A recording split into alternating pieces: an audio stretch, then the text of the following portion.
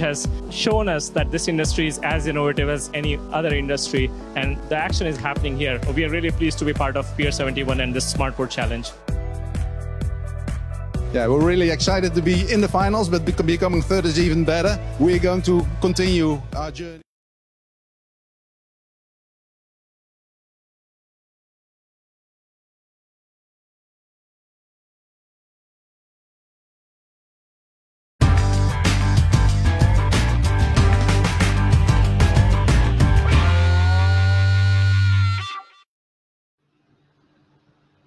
Good afternoon, everyone. I hope you've been keeping safe wherever you are. Thank you so much for tuning in to our live event today, the Smart Port Challenge 2020 launch. I'm Ning, Program Manager at Pier 71, and that is Port Innovation Ecosystem Reimagined at Block 71.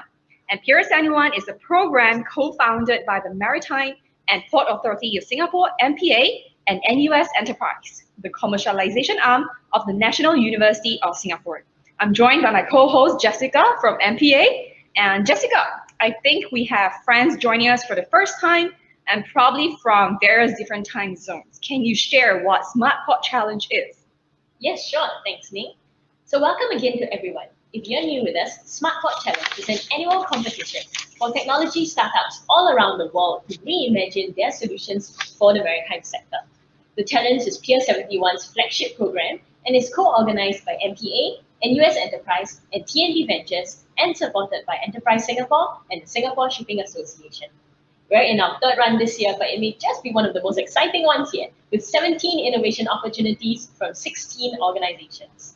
Now stay tuned as we share more about the challenge in the next segments. And that is my cue to share the program we have in store for you today. We'll first hear from the Chief Executive of MPA herself, followed by the Deputy President, Innovation and Enterprise of NUS, as well as the CTO of MPA. They will share their encouragement, updates, insights, and the importance of innovation to the maritime industry, especially in the current climate. We will also learn about Smart Port Challenge, what's in store for you, for startups, for investors, corporates, and many more partners. We have 17 innovation opportunities this year, and you will get to hear from the corporates who put up one of them, what they're looking for. And I believe you also meet our Smart Port Challenge alumni who are female founders, and they will share with you their journey on Smart Port Challenge and beyond. Last but not least, we will also hear from an industry veteran who was a COO of PSA, as well as someone far away, all the way from Israel, the Dock Innovation. And that is a really exciting lineup for the afternoon. Are you sure we have enough time, Ning?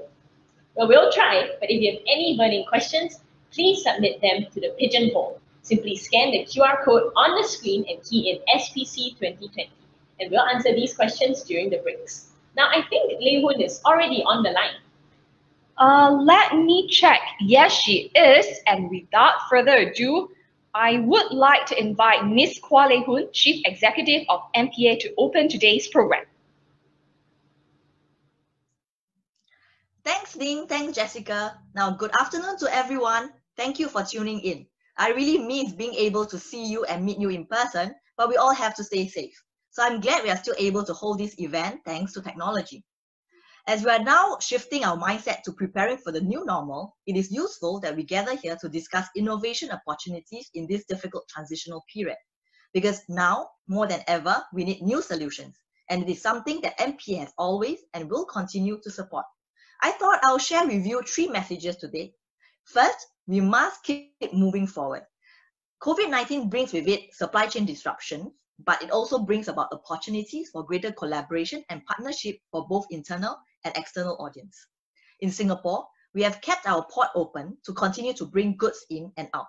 We worked with over 50 ports around the world on a common declaration to keep the global supply chain going. We rolled out financial package and support for such as the Maritime Singapore Together package for our companies. Now we now have a need to prepare for the new normal, and this leads to my second key message, that we should seize opportunities to accelerate digitalization and come up with innovative solutions. We must move forward with the help of greater technological adoption. COVID-19 has shown how crucial it is to build digital capabilities. For example, late last year, Singapore rolled out our digital port at SG portal to facilitate digital transactions, and we now have more than 500 shipping companies on board today. Today's SmartPort Challenge event is one key platform to develop innovative solutions for our maritime companies. Now, I had a quick look at the 17 challenge statements that has been that we come up with for this year, and I saw many relating to smart ships and smart ports. This is highly relevant and will strengthen our maritime sector for post-COVID recovery and beyond. Thirdly, my message is we must move forward together. We have been working with public and private sector stakeholders to ensure business continuity. New partnerships can and must continue to be forged, because it's not just about resilience, but also about nimbleness, about creativity, and coming up with new solutions. Together with SSA, the Singapore Shipping Association, we recently launched the Mint Fund Call for Proposals to build greater post-COVID resilience. Now, these are projects that require collaborative effort across the sector, targeting greater workforce, operations, and service resilience. We hope that we could work with all of you here, startups and entrepreneurs, to develop innovative solutions for the industry. The time is right for escalating digital initiatives in the port and shipping sectors.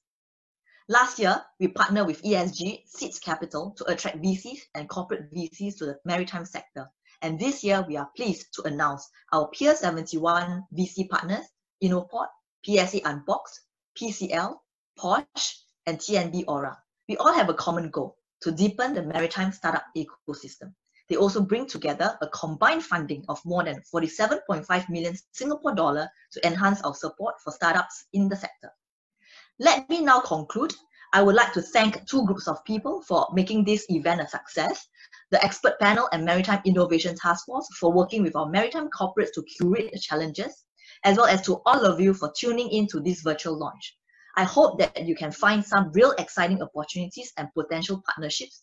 Thank you all, stay safe, and all the best to you all. Thanks, Lei Hoon. And next up, we have Professor Freddie Boy, Deputy President, Innovation and Enterprise, NUS. I hear that many NUS startups and spin-offs are contributing to the fight against COVID-19 right here in Singapore. Let's hear more from Prof. Boy. Good afternoon, Prof. Boy. Good afternoon. The past few months, COVID-19 has wrought challenges and disruption at home and worldwide. Enterprises in all forms and sizes have been racing to pivot or risk business failure. The maritime sector remains vital, from the movement of essential goods, food, and medical supplies to supporting trade and supply chains. Our NUS community of researchers, innovators, and entrepreneurs have rallied and come together to tackle COVID-19 heads-on. This includes startups rapidly scaling up efforts to launch rapid tests, providing and moving critical medical supplies, helping local businesses transform into digital platforms, providing jobs, internships opportunities, and supporting local community generously. In exploring new markets, some of these startups may have found applications for their technology in the maritime sector too. One example, SafeLight, a hygiene tech startup, has developed technology that will allow for the continuous disinfection of high-risk surfaces, such as doorknobs, lift buttons, using light that is safe for human exposure. SafeLight has created a system that can provide round-the-clock protection against microbes.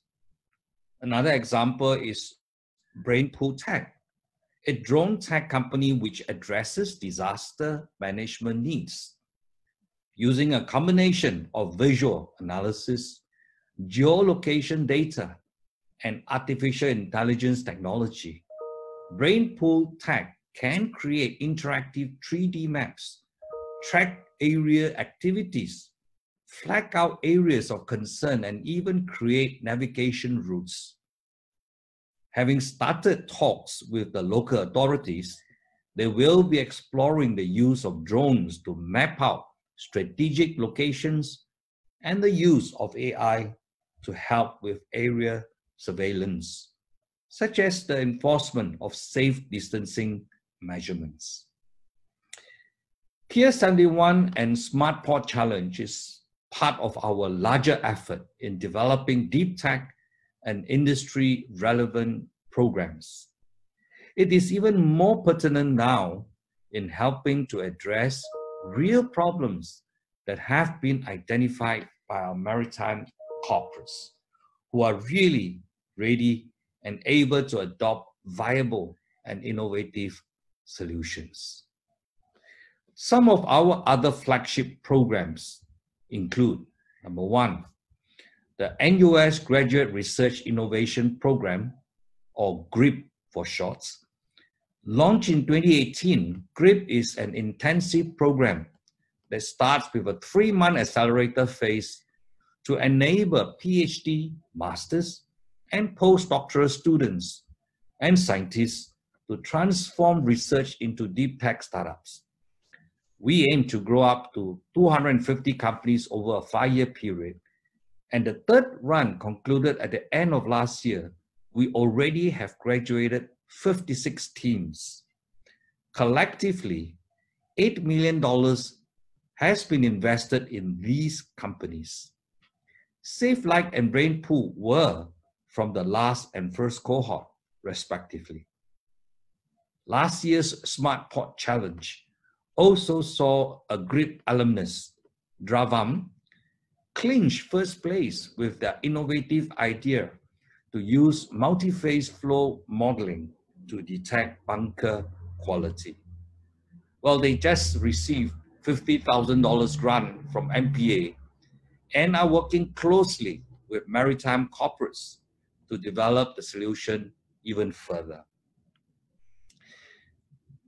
Second, Masters of Science in Venture Creation. This is our new entrepreneurship-centered 1-year master's program, and it is a multidisciplinary program providing immersive experience and exposure to startup ecosystems in Singapore, also ASEAN, and leading ones around the world. Students will work with real technology and learn about business models and market validation, and also experience internships in Singapore-based startups. The cohort will have a distinctly Asian profile to facilitate access to the Asian markets. Third, PhD by Innovation. This PhD program focuses on long-term and technology-based research. The program will involve intellectual property generation on top of journal publications, and each PhD student will be trained by NUS to translate his or her research findings into a startup company. Fourth, the NUS Overseas College Graduate Program. The NUS Overseas College, or NOC program for undergraduates, has become iconic, not just in Singapore, but around the world. This is an addition because we are now focusing on graduate students. That is, the existing master's and PhD degrees, by introducing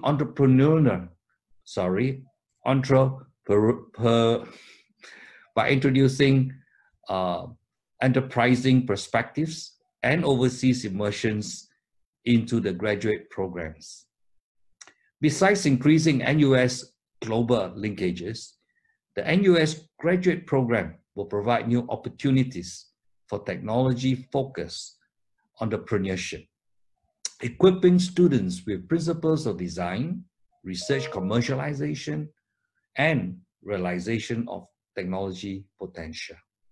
At the same time, the graduate students returning from the NOC program will enrich the local enterprise community with their deeper technological capabilities, and perhaps seeding deep tech enterprises to diversify the local startup scene and create products that are protected from competition due to their IP and higher barrier of entry.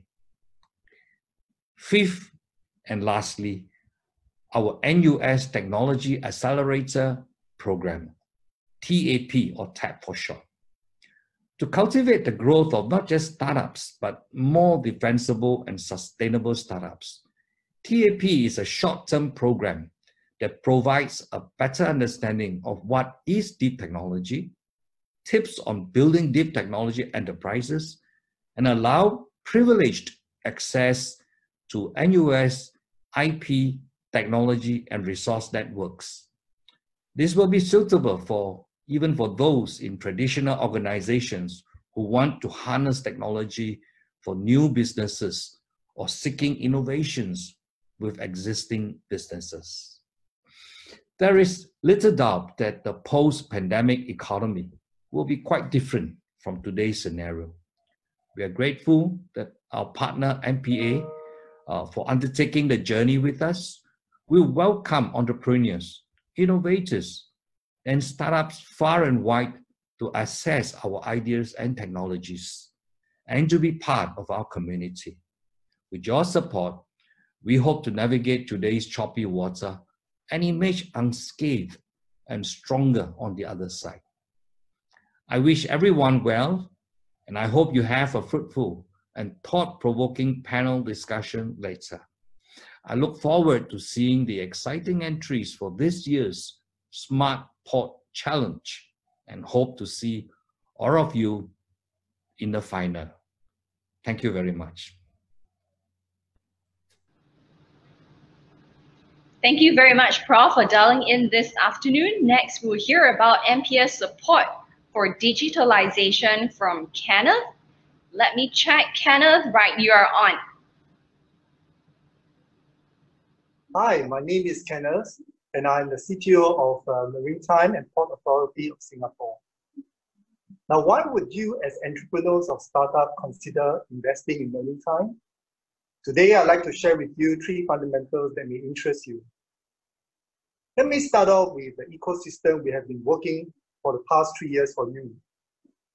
We have plugged ourselves into the core startup ecosystem and established Peers 71. Beyond the physical presence, we bring the ecosystem players from government agencies, investors, industry partners, Institute of Higher Learning, researchers and students for the economy. Mentors, R&D capabilities, and fresh perspective with funding from VCs would be an enabler for your livelihood and to provide you a nurturing environment for you and your teams. Next, we cultivate and encourage your prospective customers to build up innovative capabilities and demand. We do that by encouraging them to have a blueprint through a measurement of their digital maturity. And we also provide them Maritime Innovation Playbook to guide them to generate a roadmap of innovation initiatives.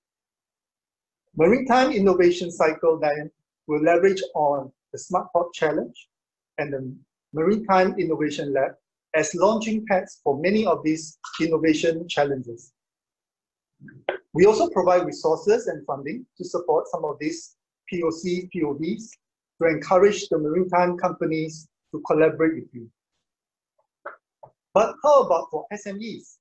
Well, we also have for SMEs, maritime companies, SME Go Digital, which is off-the-shelf products, which when you have developed into commercial products, to allow them to just buy them off the shelf and get funded for.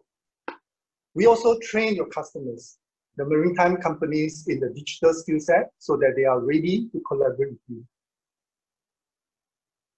To sustain this network, we have created the Circle of Digital Innovators Network in the maritime and the Circle of HR Innovators to encourage the HR and the maritime innovators within the organization to work collectively to transform their companies. This, your customers are now more ready to collaborate with you with great challenge statements and demands. Lastly, we set a compelling platform of the next passport ecosystem to spur your customers and yourself to come together to bring solutions to the cross-port. Technologies such as AI, IoT, blockchain, energies, autonomous capabilities, cybersecurities, and other relevant technologies will be a great enablers for setting up this cross-port ecosystem using technologies. Therefore, we think that we have three fundamentals right, and we'll strive to make this innovation ecosystem conducive for both maritime companies and entrepreneurs like yourself. And with that, we wish you all the best for this year's Smart Port Challenge 2020. Thank you. Thanks, Kenneth. Now, for those of you who have just joined us, I'm Jessica, and this is my co-host, Ming, and we're launching Smart Port Challenge 2020. Now, we just heard from MPA and NUS Enterprise, and next up, we'll be meeting the rest of the Pier 71 team and finding out more about what Smart Port Challenge 2020 will be like. So, are you ready, Ming? Sure. Let's go. Welcome everyone to this special segment when we introduce Smart Port Challenge 2020, and we are very happy to have with us today, or rather this afternoon, Mark from NUS Enterprise. He's the Program Director for Pier 71, as well as Desmond from MPA, and that's Maritime and Port Authority of Singapore. Welcome Mark, welcome Desmond. So shall we just dive straight into introducing Smart Port Challenge 2020 to our audiences this afternoon? Yeah, sure. Right, so let's begin by telling them, or at least introducing, who are the maritime corporates that are joining us this year in Smart Port Challenge. We have altogether 15 corporate partners with us from 3 business categories: port, shipping, and maritime services. From the port, we of course have PSA and Jurong Port. From the shipping side, we have shipping companies like Ocean Network Express, Eastern Pacific Shipping, Pacific International Lines joining us for the first time. And from maritime services, joining us for the first time as well, Oil Spill Response Limited, Alpha Ori, and Usen Logistics coming on board. Thanks, Desmond. This sounds like a broad range of maritime corporates. I suspect it's probably a broad topics of innovation opportunities as well. Perhaps can you share with us a little more about these opportunities, maybe some unique ones that you'd like to highlight, and also what kind of startups are we looking for this year? So altogether, we have 16 corporate challenge statements being put up, and 1 open category call for maritime decarbonization co-created by NTU Ecolabs. For this year, this is our 4th year, and we have seen how it evolved over time. And what is unique this year is that we have pulled together common industry challenge. For example, is the challenge statement on robust testing and monitoring of drinking water quality on board vessels, which is supported by 3 corporate partners.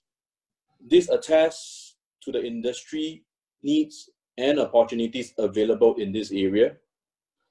Another challenge statement that we're looking at is to consolidate industry use cases requiring AI solutions.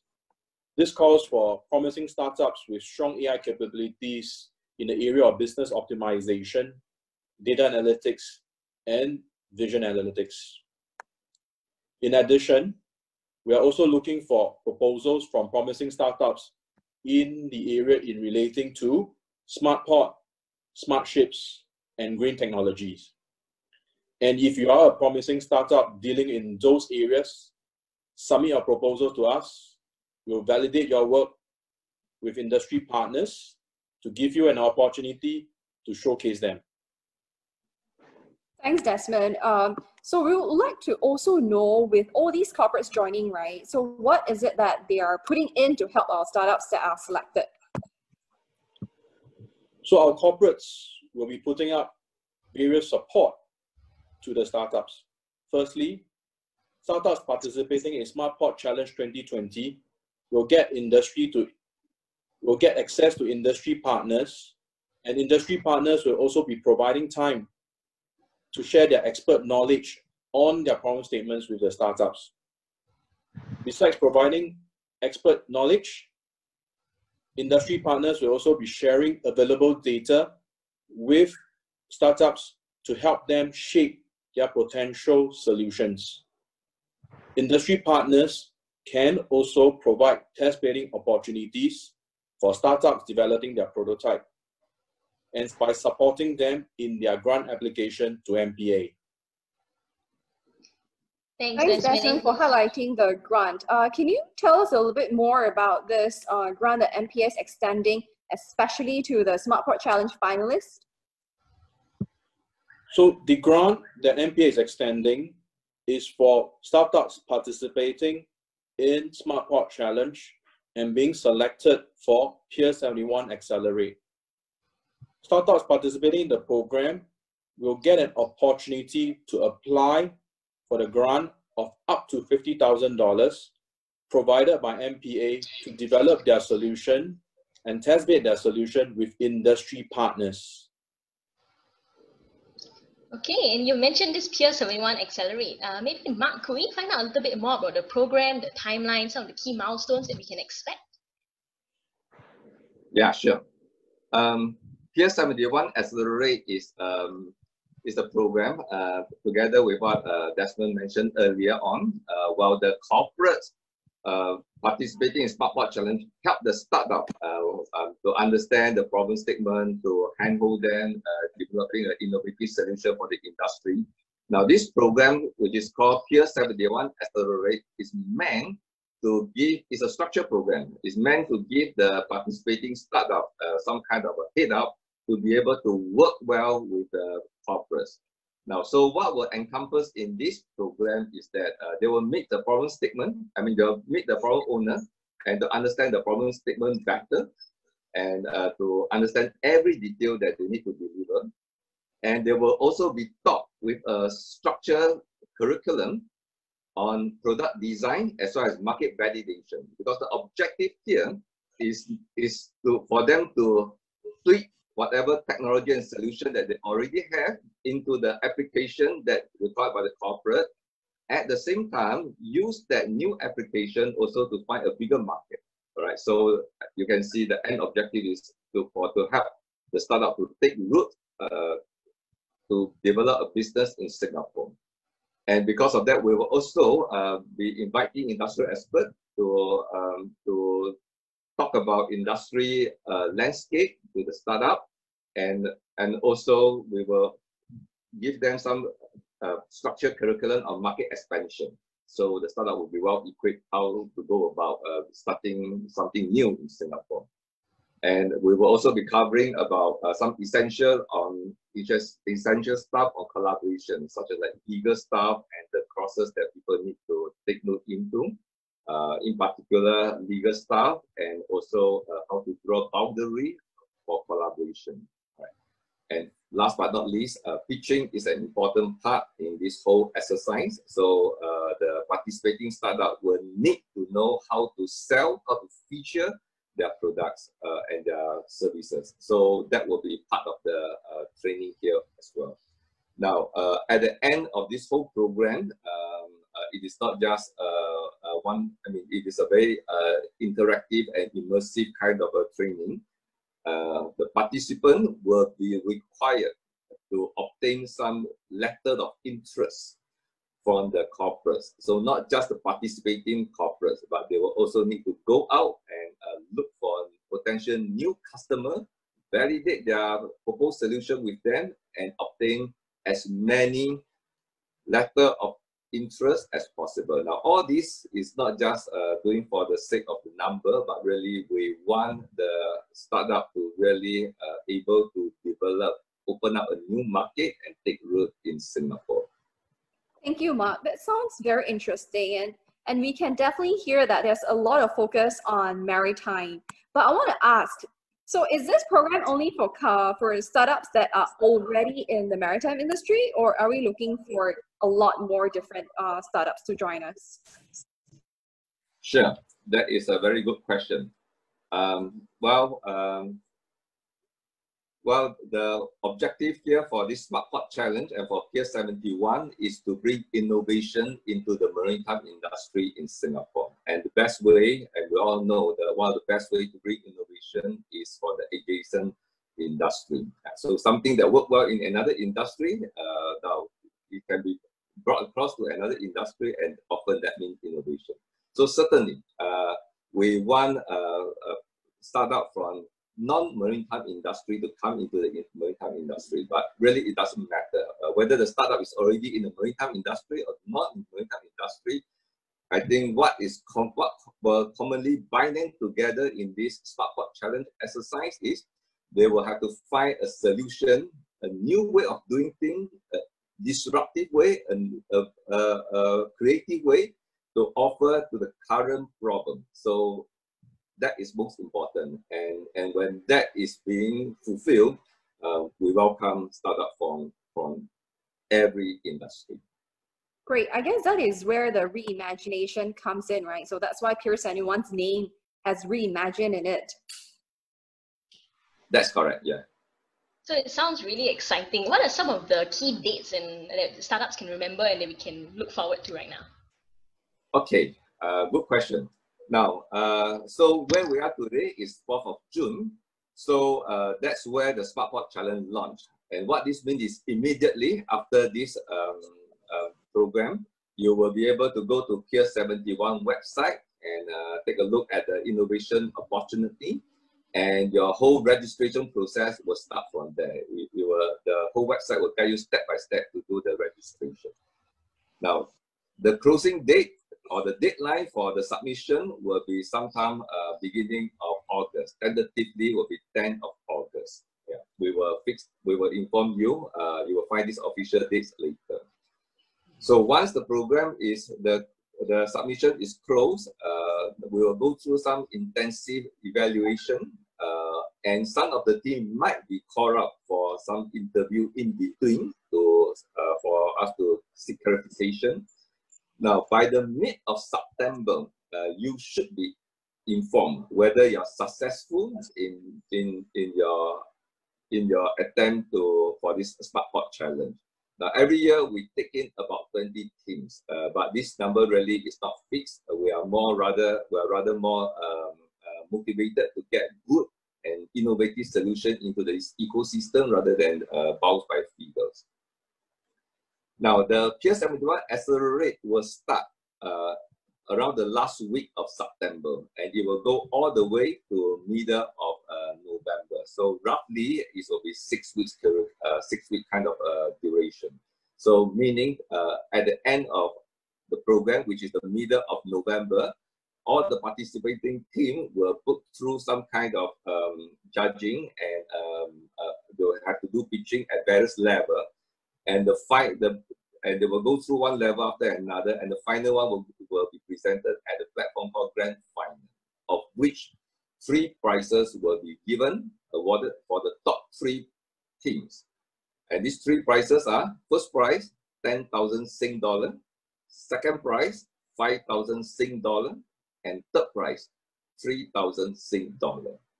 Now, perhaps I should add that all the participating team in the Pier 71 Accelerate will also be qualified, be made eligible to apply for the MPA grant. Thank you, Mark. Perhaps very briefly, we're in a very different and challenging and unique situation with COVID-19 looming above us. So how is this going to affect the Smart Port Challenge program subsequently? Perhaps just to share a very brief idea and overview so that startups that are with us currently who are online, but then you're not based in Singapore, would have a good idea as well. Okay, thanks, Nim. I must say, generally, business as usual, so it will not be affected.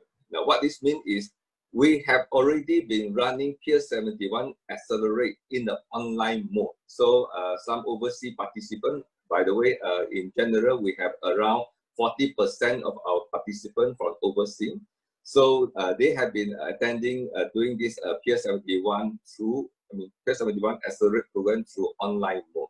But this year, of course, given the current situation of COVID-19, by default, come September, all the teams will go through the program through online mode, including those that are physically present in Singapore. Nevertheless, for the pitch day, in past years, we have made it a point that all participating teams must do their pitching with a physical presence in Singapore, because this is what we ask from the participating startup, that they will subsequently need to be committed to start a business in Singapore, and that journey really starts on the pitch day. However, for this year, of course, we will review the situation come near November, and we will make known to you in due time whether the pitch day is to be, this grand final pitch is to be done in online mode or not.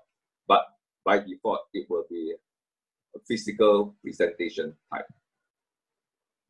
Thank you, Mark. Suffice to say that the one highlight of SmartPort Challenge, well, especially for the finalists during the Accelerate part, is actually the networking opportunities. And I know this for sure because the past few cohorts that we've run, that has consistently been the highlight that our alumni look forward to. And I suppose even if there is COVID-19 is going to be around for quite some time, but even with COVID-19, we'll be sure to bring the gaps and the distance closer. We'll make it happen. So our selected finalists will be able to continue with the networking, which is a key highlight of the program. So well, that kind of marks the end of our segment here today with Mark and Desmond. So we thank you very much for tuning in, and thank you very much to Mark and Desmond for joining us this afternoon, so that we are able to give our online audience, our friends from all around the world, a brief idea of what SmartPort Challenge is and what they can look forward to. Thank you, Ning. Thank you, Jessica. Thank you. Thank you. Bye. Bye. Thank you. And that's SmartPort Challenge 2020. You can find out more about it on our website, www.peers71.sg. And I think we have time to take some questions, Jessica. Let me see. Well, we have one interesting question. Would it be possible for graduate students from other countries, such as Canada, to take part on the challenge? Now, this question doesn't mean that we have someone from Canada who's dialing in right now. Hi, from Singapore. I hope you're keeping safe. The answer is yes, it is possible. We have we've taken in teams, graduate students, startups from countries outside Singapore. In fact, some of them relocated to Singapore at the end of the program because they saw, or rather they found opportunities for the startups to take flight. And you will meet one of them later on when we have the alumni sharing segment. We will make it possible for teams who are outside Singapore to participate in the rest of the program once selected. And I think we do have time for another question. That is, what is the requirement for participation? Is an idea or a team and willingness to work sufficient, or should we already have a prototype? Yes, so I think that question is probably asking what stage of development does a startup need to be at. We actually support startups from all stages of the development. So even if they do have a prototype, that's good. They can find even more customers to refine and validate their solution further. But even if they don't, they just have an idea at a conceptual stage, that is also possible if the review panel deems it as an innovative idea that can be taken further. So yes, we welcome startups at all stages of development, from the early conceptual stage to those that are already in the market and are looking for more customers to validate their solution. Yeah. So that's 2 questions. Keep the questions coming. Once again, you can find the QR code on the screen. Just key in SPC 2020 and we will try to answer these questions along the way. Yeah, that's right. So for the next segment then, we've invited representatives from 3 organizations. That's the Singapore Shipping Association, Asiatic Lloyd, and Bernard Chalte Ship Management. So I guess we'll be diving deep into one of the innovation opportunities we have in SmartPort Challenge 2020 this year. So let's go and check in on the corporate members. Hi everyone, welcome back. So earlier we heard from Desmond and Mark about the SmartPort Challenge and the challenge statements that they are. So now in this panel, we're going to find out a little bit more about one of the 16 challenge statements. So this was a common topic that was submitted by 3 different corporates. So we thought we'd bring them together, and we thought it'd be interesting to have a panel to find out a little bit more about what this problem is about, what's the current state of affairs, and what's the kind of solution they are looking at. So let's dive right into the panel. Thank you, Jessica. So today we are very honored to have with us Captain Naveen from Singapore Shipping Association, Chauncey from Asiatic Lloyds, as well as Hyman from Bernard Schulte Ship Management. So without further ado, can we invite Captain to introduce himself? We will go around with Captain Naveen, and then Chauncey, and then Hyman. Hi, Ning. Thank you very much for inviting me to this panel discussion. So I represent Singapore Shipping Association. I'm on the international committee as a member, and otherwise I'm a freelance consultant and specialize in HSE, environmental consultant. I'm also a sustainability consultant specialist. So it's the passion for the environment and the anti-plastic, which sort of drove this whole thing in the SSA committee discussions. And that's how it sort of started off from the SSA. That's a brief background on that. Thank you very much. Thank you, Captain. Chauncey, we would like to hear a little bit more about yourself as well. So, hello to everyone. My name is Tonči Durić. I'm fleet director of the company Asiatic Lloyd. From Singapore, company Asiatic Lloyd is owned by Buneman family from Germany, and together with the sister company Atlantic Lloyd is owning and managing 34 vessels. So we are owner and ship manager of our own vessels. I'm working for owning family for about 18 years, and I start from the chief engineer, superintendent, and last 5 years as fleet director. So actually, I'm technically overseeing the ship management part of company. And last but not least, we have Hyman. Hello, everyone. Thank you. My name is Hyman Sinapios, and I'm the investment manager of Innoport in Singapore. Innoport is the Bernard Schulte Group's corporate venture capital arm, and I'm in charge of startup investments in Asia. The Schulte Group owns a fleet of about 100 vessels and manages around 600 through Bernard Schulte Ship Management, and is also active in various verticals in maritime services. As Innoport, we usually invest in early stage ventures in the maritime space and are keen to collaborate with startups. Apart from monetary investment, we have a lot of opportunities within the group to test out technologies and can act as pilot partner and customer as well. So we are happy to be part of the lively Singapore maritime startup scene, and of course, Pier 71 in particular. Thank you. Okay, thank you very much. So we'll go right in. So the title of your challenge statement is Robust Testing and Monitoring of Drinking Water Quality on Board Vessels. So perhaps from a very layman perspective, maybe could you help us to better understand what this drinking water quality even is? And from a layman, I would think you can have bottled water on board a ship. What's wrong with that? Why can't we just keep loading up bottled water at each terminal? So maybe I can have Chauncey to help with that question first. So you see, the domestic water on board of the ship, it's, I will say, same like at home, used for drinking, cooking, washing. So on board of the ship, there are two types of the water. There is technical water, which is used for machinery, steam generation, cooling, and so on. And there is domestic water, which is used in accommodation for purposes of the crew services. The crew on the water on board, it's produced by ship's means, so by means of freshwater generator. So that device which from seawater is producing fresh water. Technologies are, let's say, different, can be evaporation, can be reversible osmosis, and so on. And the water from evaporator or from freshwater generator, it's directly filled up in the freshwater tanks. Some ships, they have designated tank for domestic water. Some ships are having common tank for domestic and for technical water. So usually the tanks of the ship depends on the size of the ship and depends on the number of the crew members. Here I will focus mostly on the commercial shipping, so no passenger ship, no ferries, because that's, let's say, different industry where the passenger is main cargo. Here we are talking about conventional commercial ship, container, bulk carrier, tanker with 20-25 crew members, and which is producing water by their own means. So the water, when it's produced by freshwater generator, is pumped in the tanks, and the water is stored there.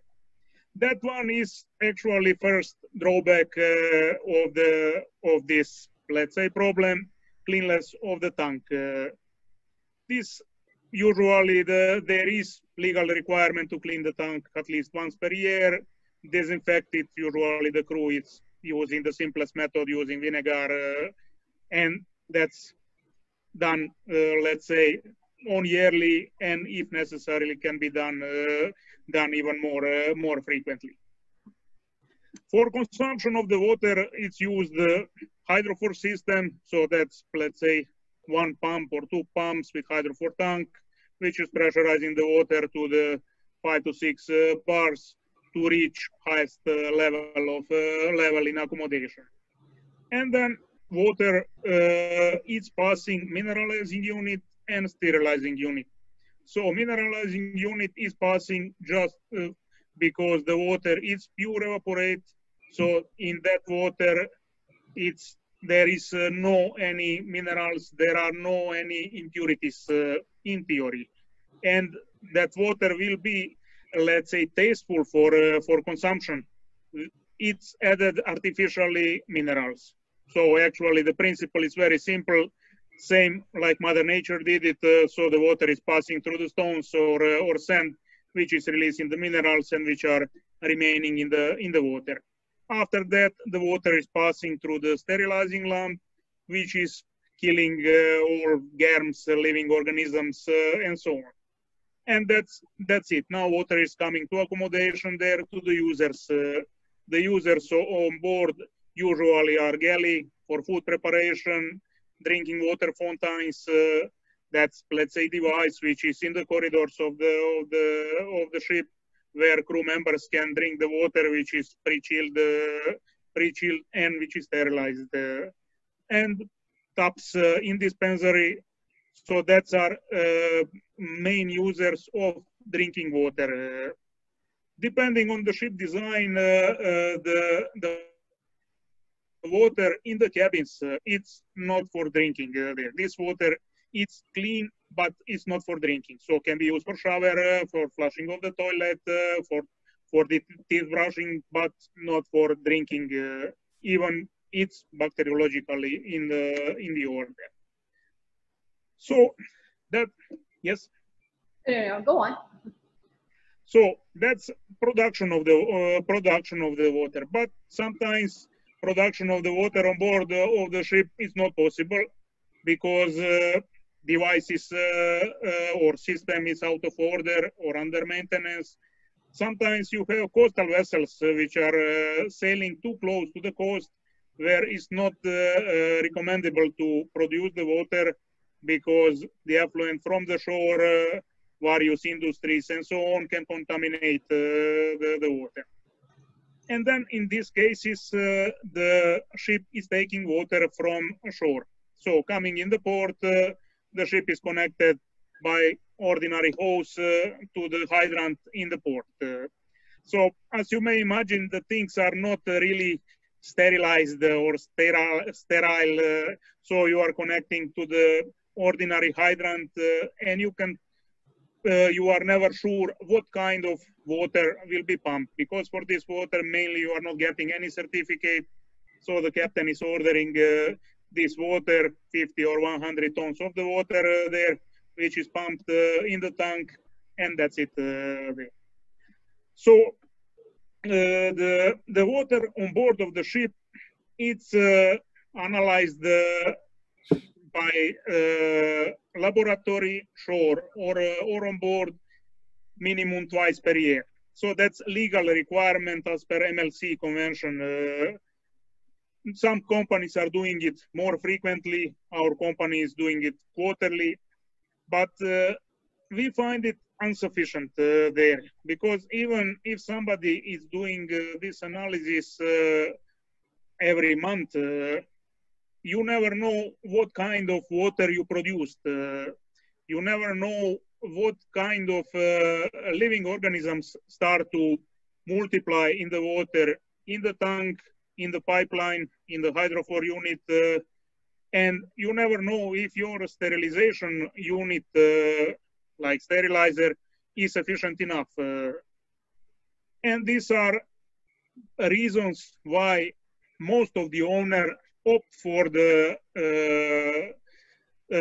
supply of the water in the bottles, plastic 1.5 bottle, 1.5 liter bottle, to be on safe side. Right. There are drawbacks, because if you are, let's say, calculating that ordinary person can drink 3 to 4 liters of water per day, which means, let's say, 2.6 bottles per day per person. I will say Siemens is drinking 4 liters because it's working hard in the engine room where it's hot, it's working on the deck where it's hot. So let's say 4 liters of the water per day means 2.6 bottles per day. When you see on the ship 20 crew members, that means 53 bottles. When you add something for the galley and so on, you are coming up to about 60 bottles per day. Well, that is a very big problem. It looks like yes. I mean, water is essential, right? Although the vessels traveling on vast amount of water in the ocean, that doesn't guarantee us fresh water and potable water, and that is something that is very astonishing to me. But I want to ask Captain though, is this problem? I'm sure this problem is not just plaguing Asiatic Lloyds. I'm sure you've heard from other members of Singapore Shipping Association as well, lamenting the same problem. But with the bottled water, even though it ensures some kind of a supply of potable water to the crews, but I'm sure it poses other challenges as well. Otherwise, we wouldn't have Asiatic Lloyds or Bernard Schulte Ship Management reflecting that this is actually a problem itself, or like they're actually looking for a solution to this problem. Hey, hi. So I think we just need to go back about 20 years in time and go up to about 2001. So till about 2001, 2002, all merchant ships, used to consume water from the tanks. I mean, like Tom sees there, he's consumed water from tanks. I've had water from tanks in all my sailing days, 17 years. So we drank the tank water. And as Tonsi said, he's a marine engineer, every ship had a purification system, which is, they pass through the ultraviolet filtration, etc., etc. And we get good, clean, mineralized water, which is, even if it's generated on board, you need to mineralize it. And we used to get that. So somewhere around 2001, 2002, there was a shift. And that's where gradually the seafarers started realizing that they need to pick up some water from the bottles, that is the plastic bottles. And with that, what happened is the tanks which used to be clean, the purification system which used to run well, that gradually started getting a backseat. They were neglected by ship owners and ship managers. So something that was already functioning till 2001, 2002 started getting neglected by the ship managers, and even by the classification societies. They also did not ponder over this. And eventually there came a time that the tanks were not clean enough to have water which could be consumed as potable water. So the water that was coming in from the ports that was procured, or whatever was being generated, was being used to wash, for your bathing purposes and for washing, etc., but not for drinking. So eventually what you needed for drinking is you need to get it, in the, the mineral water bottles. And so that was a tendency. Now that has, over the last 18, 20 years, become a practice. And now today the shipping companies are, when they pick up water from the ports, that's mainly for washing purposes or for bathing, but not for drinking. So drinking water is, it's now a foregone conclusion. Majority of the ship owners are taking water in plastic bottles because that's a safe bet for them. The other issue is there are some ship owners who have started the change in the last 2-3 years, and they've achieved a great amount of success changing over from the bottles to the tanks. Of course, this requires a bit of mindset because the seafarers have got used to drinking water from the tank. So they believe psychologically that the water in the bottles is safer and the tank water is not clean. So there's a psychological factor, which needs to be addressed. And there's a technical factor, which is the water part. The water has to be, portable. It should be term portable. It should be tested, and people should be confident that they can have this water safely and that this water is better than the bottled water. So there are two parts. So right now, the key issue is that some of the companies do have test kits on board, and they do carry out tests. Some of them are doing it on a monthly basis. Some are doing it on a quarterly basis. Some flag states like Norwegian flag state, they have got a requirement which states you have to do a test on a monthly basis. In fact, Norwegian flag state has also got certain regulations that you have to carry out the following test. I think they have something like 8 chemical tests, and they have a microbiological test for testing for some bacteria, and then they have a physical test. So you need to carry out that test. So so that is a benchmark which can be used, and they are doing it. But most of the other flags do not have anything specific on this issue. This is very interesting. So for the ones who test monthly, right, you're saying that, is that kit like some kind of a point of, like you just use this simple strips and you test it, that they supply on every vessel that they have? Or is it something that's very, very specialized? You need some kind of machine, or, I'm thinking about, is it like a pregnancy test kit equivalent, or is it something that you need like a machine to test? Yeah. No, it's not like one of those strip tests which you just put or something like that. So it's a little bit more, because there are actually 3 different tests which need to be carried out. One is the physical itself. That means how does the water appear, how does it smell, etc. Then there's a chemical test, which is the chlorine content, the pH value, and things like that. There are about 4 or 5, including iron. Then there is a microbiological test, which requires certain tests, whether you have E. coli or any other bacteria which is harmful. So there are, I think, about 3 or 4 on the bacteria side. So these tests will not be done by a script, but there's a kit. So the chief engineer on the ship is capable of carrying out these tests. And many of the companies have adopted this, and they actually carry out the test and post the results, on the notice board. Well, this is an interesting problem. So it first started off with vessels having their own filtration system. Then it got abandoned because there was somewhat lowered confidence. The bottled water came in, it was convenient, it was sure, confirmed, can drink, it's potable. But now it becomes a challenge, and it becomes increasingly difficult to go back to using a filtration system, because probably the system is not used for a long time already. So it's been that way, right? And we are trying to go back to using it. But then you also want some kind of assurance that the system's robust. Perhaps you want more new features to make sure that people can go back to using it confidently. But I think we're also interested to know from ship management companies what exactly is the drive to solve this problem. Perhaps we can have Hyman share with us, from that perspective. Sure. There are, of course, various aspects to this problem statement. And for one, is, of course, that the safety and well-being of our seafarers is our greatest priority. And one of the basic requirements is to provide them with clean and safe fresh water. So for drinking, as it has been mentioned, we currently provide them with bottled water, as the bottled water quality is not monitored constantly, but rather by external labs in regular intervals. And that is, of course, a mindset issue as well. But tap water on board the vessels is also used for washing hands, showering, etc. And we as ship managers have, of course, the responsibility to ensure that the water quality is always good. And therefore, constant monitoring will be something very beneficial to our operations. Following from providing bottled drinking water is the problem of plastic waste. The water comes in single-use plastic bottles, all of them. Hence, we generate a vast amount of plastic garbage, as Tonsi mentioned, which would not be necessary if we had the possibility to have a drinking water dispenser at different areas in the ship and reusable bottles. And we as Bernhard Schulte want to be on the forefront when it comes to reducing plastic waste on board. And this should be one of the next steps. So on top, the growing concerns about single-use plastic trigger also regulatory restrictions, which of course we need to adhere to as well.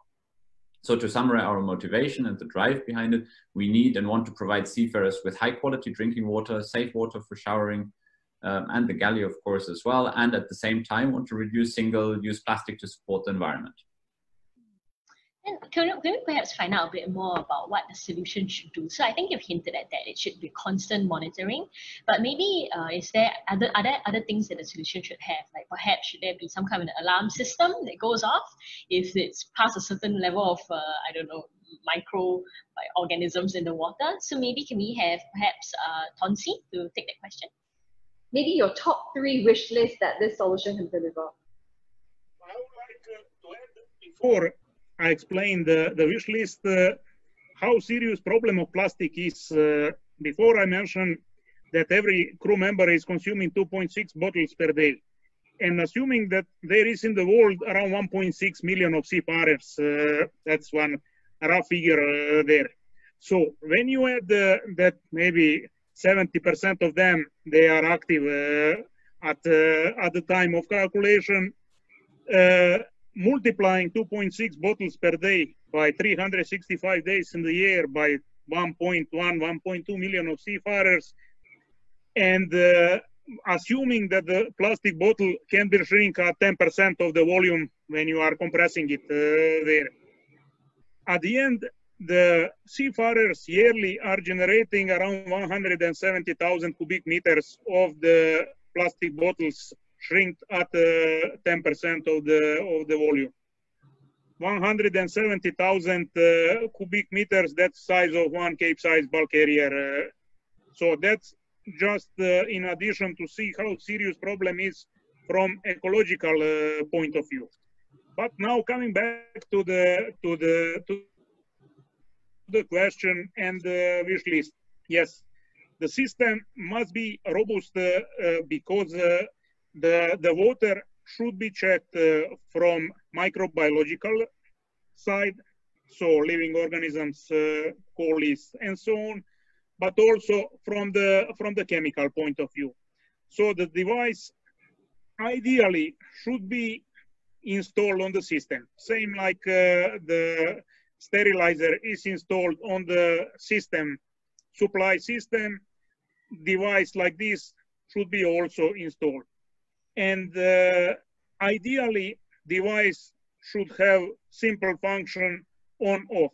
So when any of parameters which are, let's say, by World Health Organization defined as minimum criteria for the potable water, when any parameter is exceeding the value, that water supply will be shut. That's a very simple thing. Yes, alarm function, it's possible. Alarm function, it's recommendable. But to be 100% sure that the things will be fail-proof, then the shutdown of the water supply should be performed. And until the things are not rectified, yeah, unfortunately, the drinking from the bottle will be again. So that's let's say how the system should work. I guess will be not easy to design this because so far nobody come to that point. But to be on safe side and that the person drinking water on board will know at every moment that this what he is drinking is fit for use, same like when he's opening the plastic bottle, that he is sure that somebody in the factory which filled up this bottle was checking it, filling up by the standards required, same to happen on the ship. That's interesting. What about Captain? Do you have the same wish list, or is there something else that you wish this solution could do? Yeah, just a few things like what the earlier was said about the bottled water. There's a Channel News Asia study, and there's a report on Channel News Asia which has carried out 250 bottled water samples, and which clearly mentions about the presence of microplastic. And these are top brands, I mean, like it's there in my paper which I've written. Top brands like Aqua, Aquafina, Dasani, Evian, Nestle, etc. I mean, the top brands have this microplastic. So this is a Channel News Asia which I've published in the paper, The Plastic Epidemic, in which it is quoted there.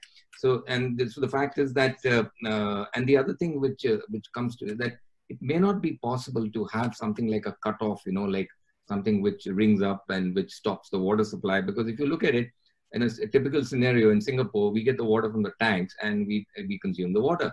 So there's no cutoff there that something goes wrong and the water supply stops. The purification system takes place as per PUB standards, and it is delivered into the tanks. The tanks have a cleaning cycle, and whatever cycle the PUB may have prescribed. And then eventually, you know, you and me get water in the taps, and that's what we drink. So in reality, because I've also been associated with a couple of projects of mineral water manufacturers in 1999, 2000. So I'm familiar with the process. Now, when they bottle, they have a cutoff. You know, they have an alarm which stops that, but that's for certain tests.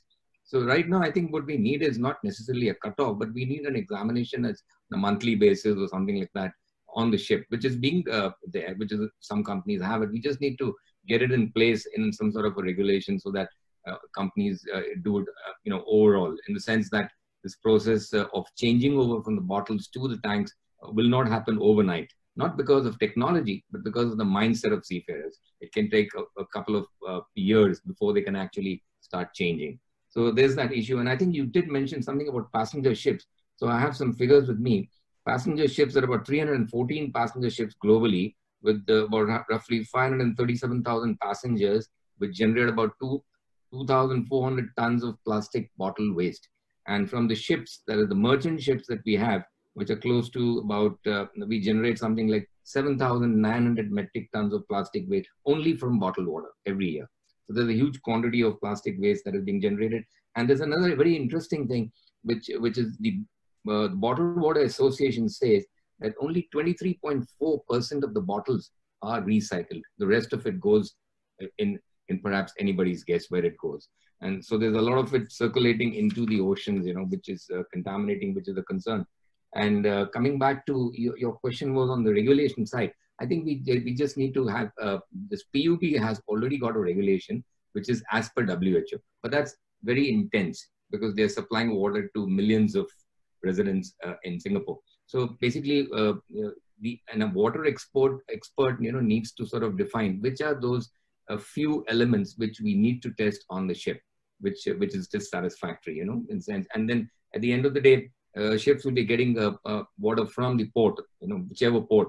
So the port authorities need to have some standard. So once that water is delivered on the ship carries on their purification and test and delivers it to the user. Okay, thank you. So we've heard about what the expected solution should be like. Maybe we can also look from another angle, which is what are some of the potential adoption challenges that there could be that the startup should bear in mind when they think about having a potential solution. So I think it was hinted that psychologically that may be one of the barriers, or regulatory. So what are some of these adoption challenges? Maybe I can have Hyman think about the question. I guess maybe from a corporate perspective, because you'll be the one adopting the solution. Sure. Yeah, I mean, this of course depends a bit on what the solution will look like that the startups propose. And I mean, what we've heard today, there will be sensors involved, and if there's a sensor and device in the central supply pipes, this obviously would have to be used and monitored by the technical crew. So generally, the operation of the system and the basic troubleshoot would need to be handled by the engineers. Even repairs and regular service could be done when the ship is in port. So there obviously would need to be training, need to be collaborating the corporates and the startups for this to work effectively. I mean, the main thing for the solution, I think, is that it can be retrofitted as also so even more contamination in the piping, etc. Especially because since it's not only the tanks but also the piping that can carry bacteria and the likes. Another solution might be to also have water sensors only on the tank or the central supply pipe, at least for, let's say, several water dispensers or the galley. For example, a green light showing safe to drink and a red one raising alert that something is wrong. So depending on the complexity of the system, the servicing, of course, needs to be done by external parties, but this should be discussed when we hear the startups' ideas.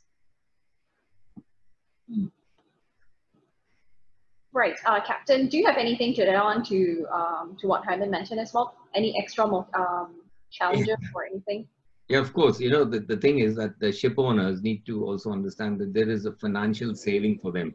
They can save about something like 10 to 12,000 US dollars per ship per year.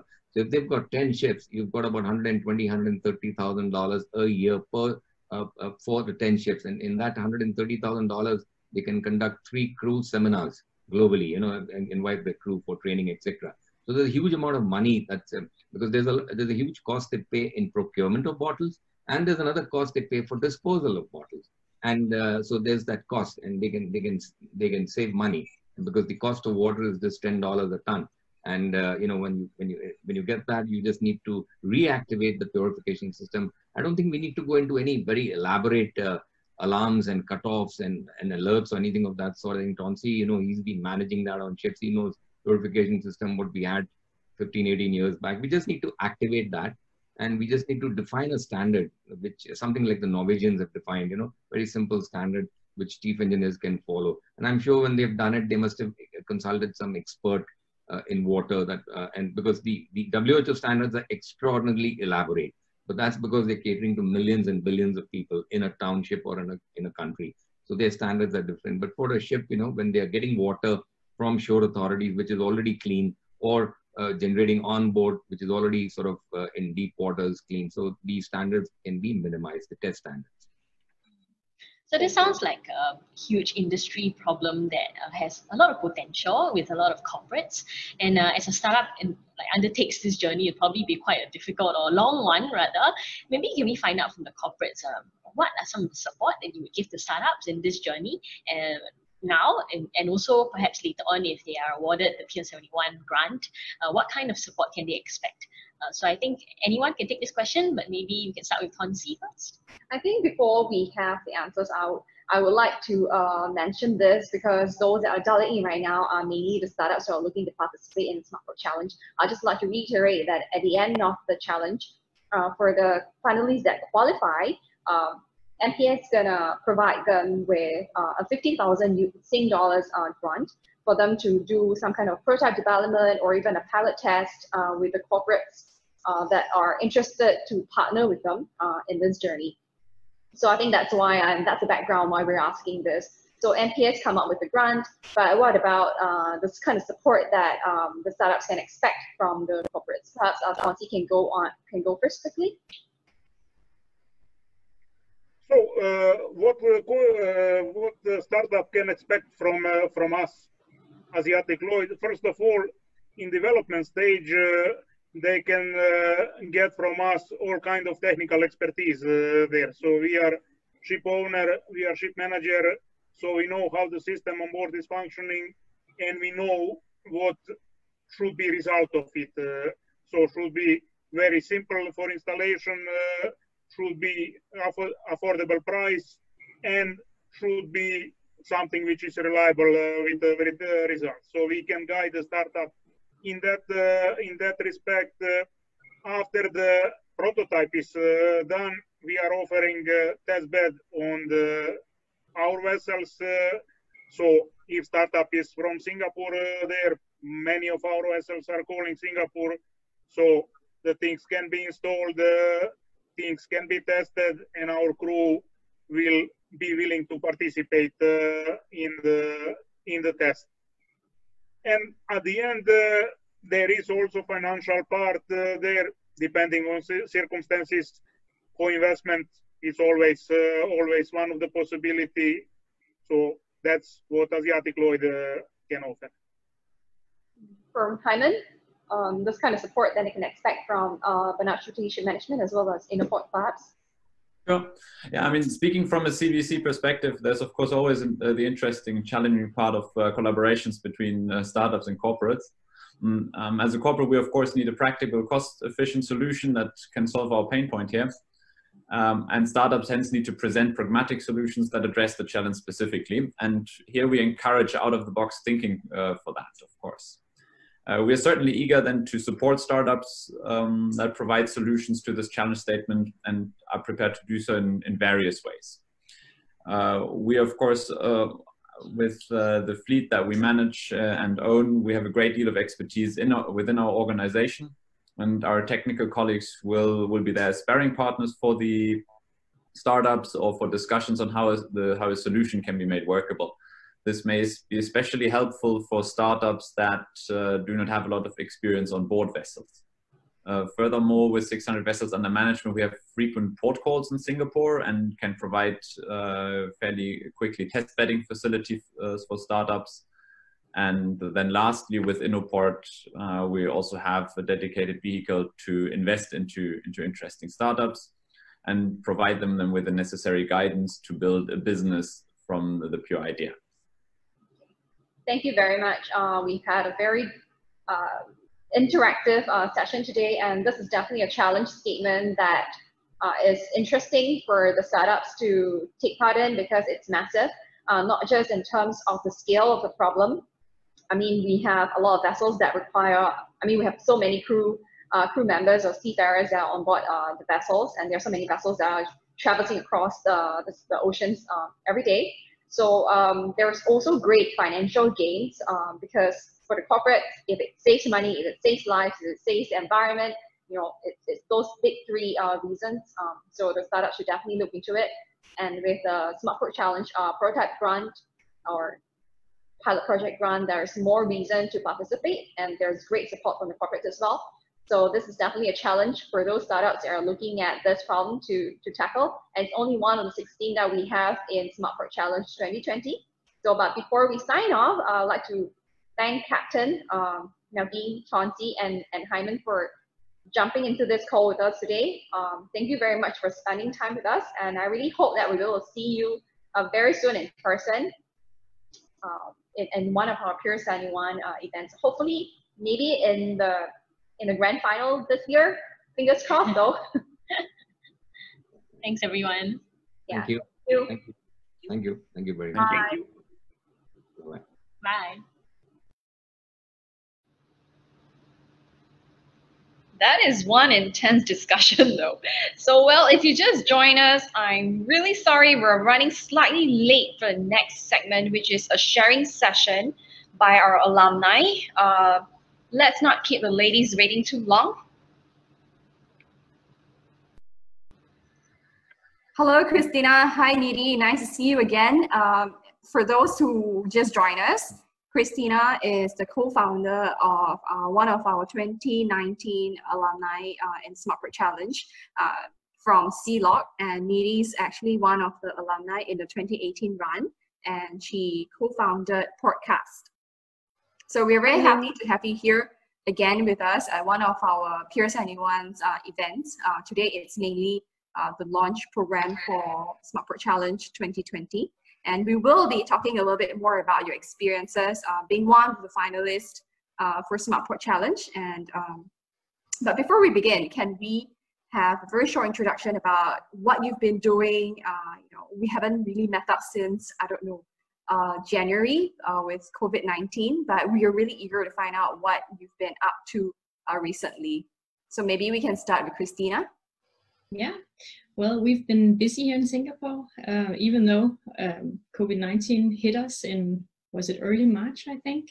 It's actually just opened up new opportunities for us, which has been really positive. So we've experienced new opportunities here. Yeah, Christina actually just relocated from, was it Netherlands last year? No, Denmark. I'm so sorry. We have quite a number of our foreign startups who joined us in SmartPort Challenge last year. And Christina's one of those who came from Denmark and relocated to Singapore after the program. So Christina, can you tell us what CLOC does? Yes, of course. We're almost 3 years old, and as you mentioned, we're here in Singapore. We've relocated the headquarters. The last couple of years, we've developed a shared platform for the maritime industries, where we're bringing together the different stakeholders, all the way from the seafarer to the training centers, maritime authorities, and also shipping companies, where they can easily assess and verify the documentation on the seafarers. So what we do is that we basically remove the need for middlemen to physically check and verify the certificates and other documentation. And we do that by automating the process of verification, which is done manually today. And right now we're testing this with the VW here in Singapore as part of the MPA grant we got from the Smart Port Challenge. Thank you. That sounds really interesting. We'll talk a little bit more about what you do later on. We can focus on that, but let us also introduce Needy, because I'm sure that we have our friends here who are also interested to know what Portcast is actually doing. Thanks, Ning. Really happy to be here doing this virtually. This is the new world. So Portcast predicts how cargo moves across the world. We predict the volume and the arrival time of cargo from one port to the other. And we use machine learning and various external data which quantifies the risk that's there in shipping. It could be risk due to adverse weather, port congestion, shipping companies making changes, economic patterns, etc. So we basically get all of this data and then predict and make supply chains more dynamic and resilient. And that's become especially important given what's happening with COVID-19. And this is why we've actually got a lot of inbound interest recently to help companies improve their supply chains and take more proactive actions. So I believe in the long run, this is going to be really positive for supply chain digitization. That's great. It sounds like COVID-19 has actually presented more opportunities rather than challenges for the both of you. Yeah, thanks so much for sharing, Christina and Needy. And we both know that the Pier 71 Accelerate program is a very big part of our Smart Port Challenge. Maybe could both of you share a little bit about your experience during this Accelerate program? I think you took part in 2018 and 2019. What were some of the things that you valued and you learned through the program? Maybe can we have Christina to go first? Yeah, sure. Our experience with the Accelerator program was overall very good. And as Ning mentioned before, we weren't actually located here in Singapore during the program. So it was very valuable for us that we were actually able to attend the masterclasses remotely. So it almost felt like we were there and we were able to participate in the discussions and the challenges as well during the classes. Thanks. How about Needy? Yeah, I think the Pier 71 program overall gave a really good platform to showcase our technology and connect with stakeholders and customers, potential customers across Singapore, but also even global customers. So there was a lot of discussions we had with companies not even in Singapore because of that. I think one of the things that was really valuable was how the demo day was organized and giving that opportunity to a startup to present to at least 200 people. And I think it was then recorded and put online as well. So I think that allows young startups to really reach more companies and try and showcase their technology. So that I think was really the highlight of the program for me. Yeah, and with COVID-19 has forced us to go even, I think it has really forced us to step out of our comfort zone. And now with this doing virtually, I dare say that we might have reached more than 300 people. That's probably bigger than our demo day right now. And with it, I guess that's going bigger is the only way to go. I'm not sure if you're still in touch with your mentors though from the Accelerate days. I think Needy was paired with JC and Christina was paired with Chris. We want to know how helpful was it with this mentor startup pairing, but I would have to say that the experience for Needy is slightly different because back then it was a one-to-one match, and for Christina, we tried a different format where it was a shared tool mentor, so you literally had access to the entire pool, although Chris probably worked with you a little bit more, right? Yeah, that's correct. It was a very good experience having a dedicated mentor like Chris, and especially the part where his background is not maritime. It actually forced us out of our comfort zone, and it forced us to try and focus on rephrasing our unique selling points in order for customers outside the maritime to be able to actually understand the problem we're solving here. So that was a really good thing. But as you mentioned, we also had access to other mentors, which was really nice. So you also got a more nuanced input and feedback in general on your value propositions. So overall, very good mentor network. For us, I really like the one-on-one sharing and sort of idea exploration that we had with JC in my case, because then it was very specific to our business needs. The startups that come to the program all are at very, very different stages of their development, and they may have different challenges. So that one-on-one sharing was very specific to what we needed at that point of time and how we could progress on those challenges. And then we also had follow-ups after the program ended. So that was really useful. And the masterclasses, I think, was run by multiple people, but facilitated by Ronnie. So I think that was also very good because, again, that was a sort of standard way how startups evolve and key questions that all startups face. So there was both the sort of sharing that we had. Great. So yeah, I gathered that being part of the masterclasses, having a chance to have one-on-one mentorship, and even having the chance to pitch your idea to a large crowd, these are some of the benefits you have gained thus far. Could you share maybe whether there are any other opportunities that we help to open up through your participation in SmartPort Challenge, and what else can? Sorry. For a while, but it's okay. She's still online. Yeah. So I think she was asking, besides all these opportunities, is there anything else that, any bonuses that came along for you when you were joining us during the SmartPort Challenge? Yeah. For us, it's been like getting another family or new family. The whole alumni network has been a really good initiative. I love the fact that people are using it so actively. And you're a very good facilitator as well, Ning. You always post if there's something we need help with, or if there's anything new you can help us with. For example, if anybody's looking for interns, this is also something you could help us with. We also recently got the opportunity to be featured in Asia's blockchain review, and this was also due to the alumni network and us being exposed on Peer71's website. So I think in general, the extra attention we've gotten and the fact that you're always very good at sharing different news when we have something anybody writes about us, like the piece you had about the female founders where Nidia and I were featured, that again is also very valuable to us as a startup.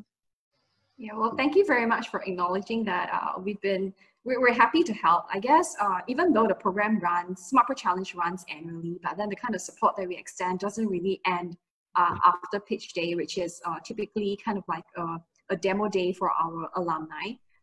We really have all the intention to grow the alumni network, and it can only be successful if everyone pitches in to help one another. So that's really what we want to bring up. And what Christina was talking about is, well, by virtue of being part of NUS, the National University of Singapore, we have lots of student talent. So we are more than happy to match interns, or even if you're looking for specific talent, that's where you can shout out as well. But besides that, you brought up a really interesting point, right? So there is SmartPort Challenge, and that's where there's also a point where SmartPort Challenge ended. And for the both of you, you were recipients of the MPA's grant that is specific for a SmartPort Challenge finalist. So maybe can you share a little bit about your experience? What were you doing using that $50,000 Singapore dollars grant with? So maybe Nidhi can take this first, because you are at the end of your, if not, you're already wrapping up your project, right, with one of the corporates. Yeah, so we actually got that grant from MPA, supported by a corporate, and the idea was to extend our product. And what we were focusing on is not just predicting how the cargo is moving and what's going to be the risk in terms of delay of the cargo, but starting to do more analytics related to carriers. So which carriers are likely to be more reliable for a particular trade lane, in terms of whether they're going to be on time and whether they're going to meet their transit time. And we use various historical data sets and do machine learning to predict which carriers are more reliable for any particular trade lane across the world. So this is something that the corporate that was involved was going to use, and currently they're testing that. So they actually shared data, they did extensive testing with us, and right now, we're basically creating collateral so that we can start discussing this with potential other customers as well. So I think, yeah, overall that grant was really helpful in getting the resources and the bandwidth to really extend the product and develop something which is going to be valuable for the industry. And just to talk about the previous question as well. So related to this, I want to also highlight the role that MPA had played beyond just the grant, because they really supported on bringing in more connections, and also in terms of promoting roles on the SMF. So they've been very supportive in the whole journey just beyond the grant. Thank you. And I know Christina is one of the latest batches of startups that received this grant from MPA. So I know you haven't really started on your project, but maybe just give us a little bit of a sneak preview into what you guys are going to be doing with this $50,000 grant. Yeah, well, our test bedding partner is BW Group here in Singapore, as I mentioned earlier. And of course, we're also involving MPA in this, because what we want to prove here is that we're able to share certificates and other documentation traveling from the origin of the issuing body to the seafarer, and then again to the shipping company and the port state controls officers actually being the ones doing the controls and checking up on authenticity and all this. But all in one shared platform, so we eliminate as much manual work as we possibly can in this, where we automate the processes from the beginning, where a training center or maritime authority press print or issue a certificate, and then all the way where it travels around the value chain and ends up at the seafarer and his employer.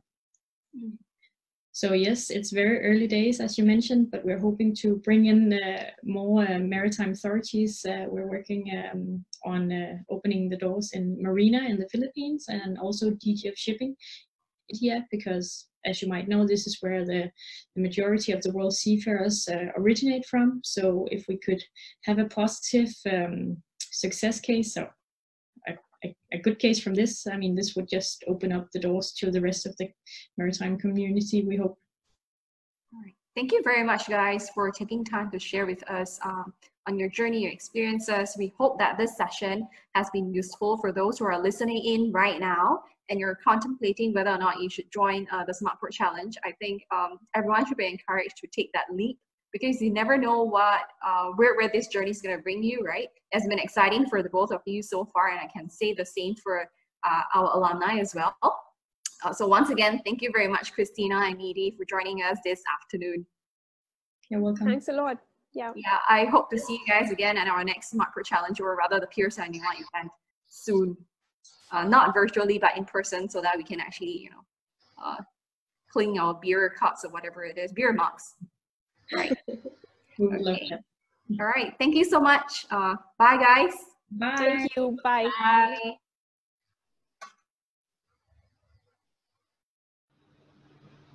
Okay, hope you've enjoyed that panel, and thank you, Ning, for the teamwork. Welcome back, Jessica. So we have time for one question, or maybe two questions now. So we have one on our Facebook page asking, will there be an opportunity to talk to challenge owners before the submission date? And the answer to that is yes, there will be an opportunity for interested startups to meet challenge statement owners. And we are planning a series of sessions called Pier 71 Explore, where you can meet these challenge statement owners online and ask them more questions if you have clarifications about their public statement. You can also write into the Pier 71 inquiries email and you can take your questions there. So for the Explore series, sign up through our website or follow us on LinkedIn to find out more. And the next question, Ling?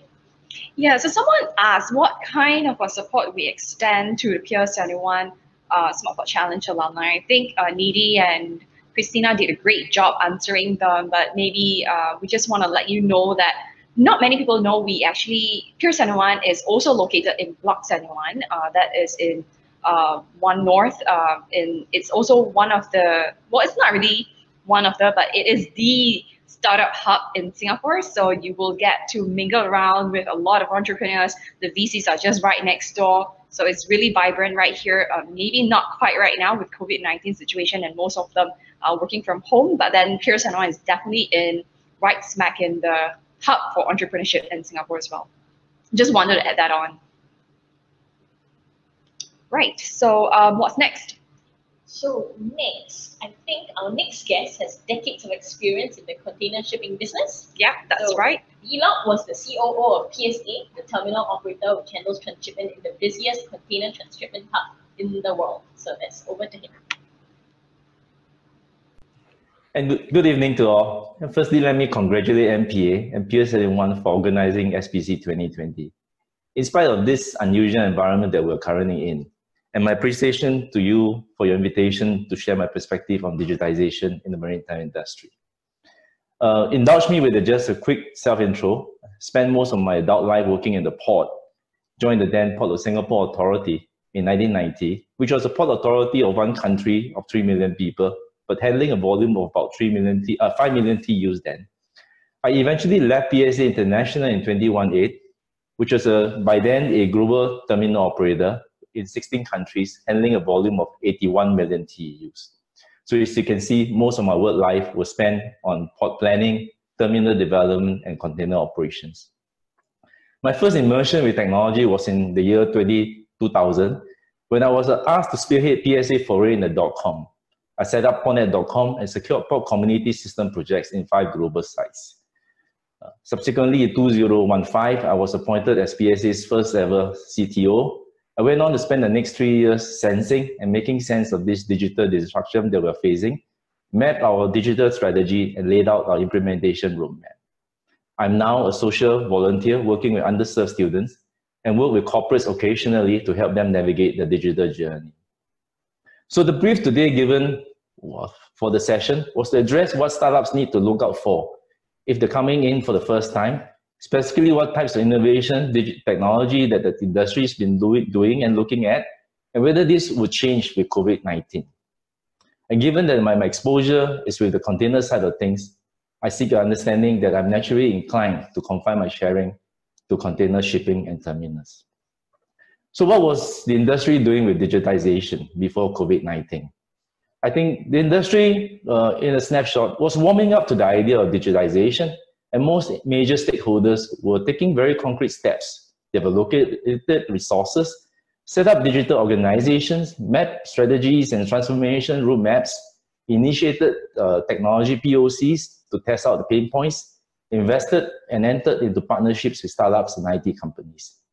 So for all of you startups that are new to container shipping, which was never quite a poster boy for technology adoption, as the industry was perpetually preoccupied with staying afloat in a highly competitive and commoditized business.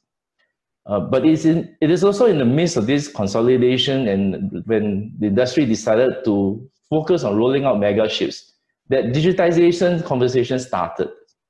The ships had a price tag of in excess of US 150 to 190 million. And so there were high expectations that these mega ships would be that magic pill to survive and gain a competitive position with extreme economies of scale and new operating efficiency, particularly in fuel consumption then. So happened that this coincidence of events, mega ships and digitization, gave us a window and opportunity to go beyond physical upsizing and to tap on digital technology to redesign onboard operating systems, processes, and ship infrastructure. These mega ships subsequently triggered a cascade effect to ports and the need to perform and cope with increased scale of operations, both in terms of volume and density, and while facing constraints of land and labor, ports had to upgrade infrastructure, equipment, and operating systems.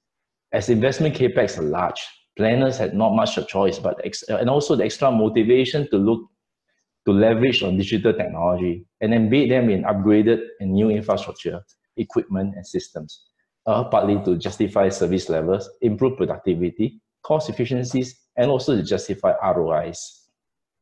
So if I were to look back and summarize what were the areas of technologies that were useful to the industry, particularly the container ports and shipping side of things, there are probably 4 clusters of technologies. I think firstly, digital connectivity. Driven by the pervasiveness of mobile devices and cheap wireless comms, cloud computing became prevalent in office-based, admin-based processes for easy storage, retrieval, to share use of data and documents. So that started the ball rolling. Then on board ships and terminal operation shop floors, connectivity was expanded to mount IoT sensors on equipment, on ships, on structures, machineries, to support the setup of analytics-based insights to cut wastages and improve cost efficiencies. Some use cases of data analytics that has been tried and implemented are achieving better visibility of machinery conditions and performance, data-supported scheduling and execution of maintenance works. Cost savings are achieved through dynamic condition-based maintenance instead of the previous static intervals. Secondly, it extends ships and cranes operating lifespan with data acquisition and health monitoring of key components and structures so that preventive changes can be effected before breakdowns happen. The third use case of data analytics were to employ integrated visualization tools so that breakdowns and maintenance repairs can be better coordinated given the better visibility. Another use case would be the use of smart containers, which allows reverse containers with high-value cargo to be actively monitored while in transit. Last but not least, AR, VR technologies were tested in terminals to complement remote access setup, so that off-site maintenance expert help and support are available 24/7.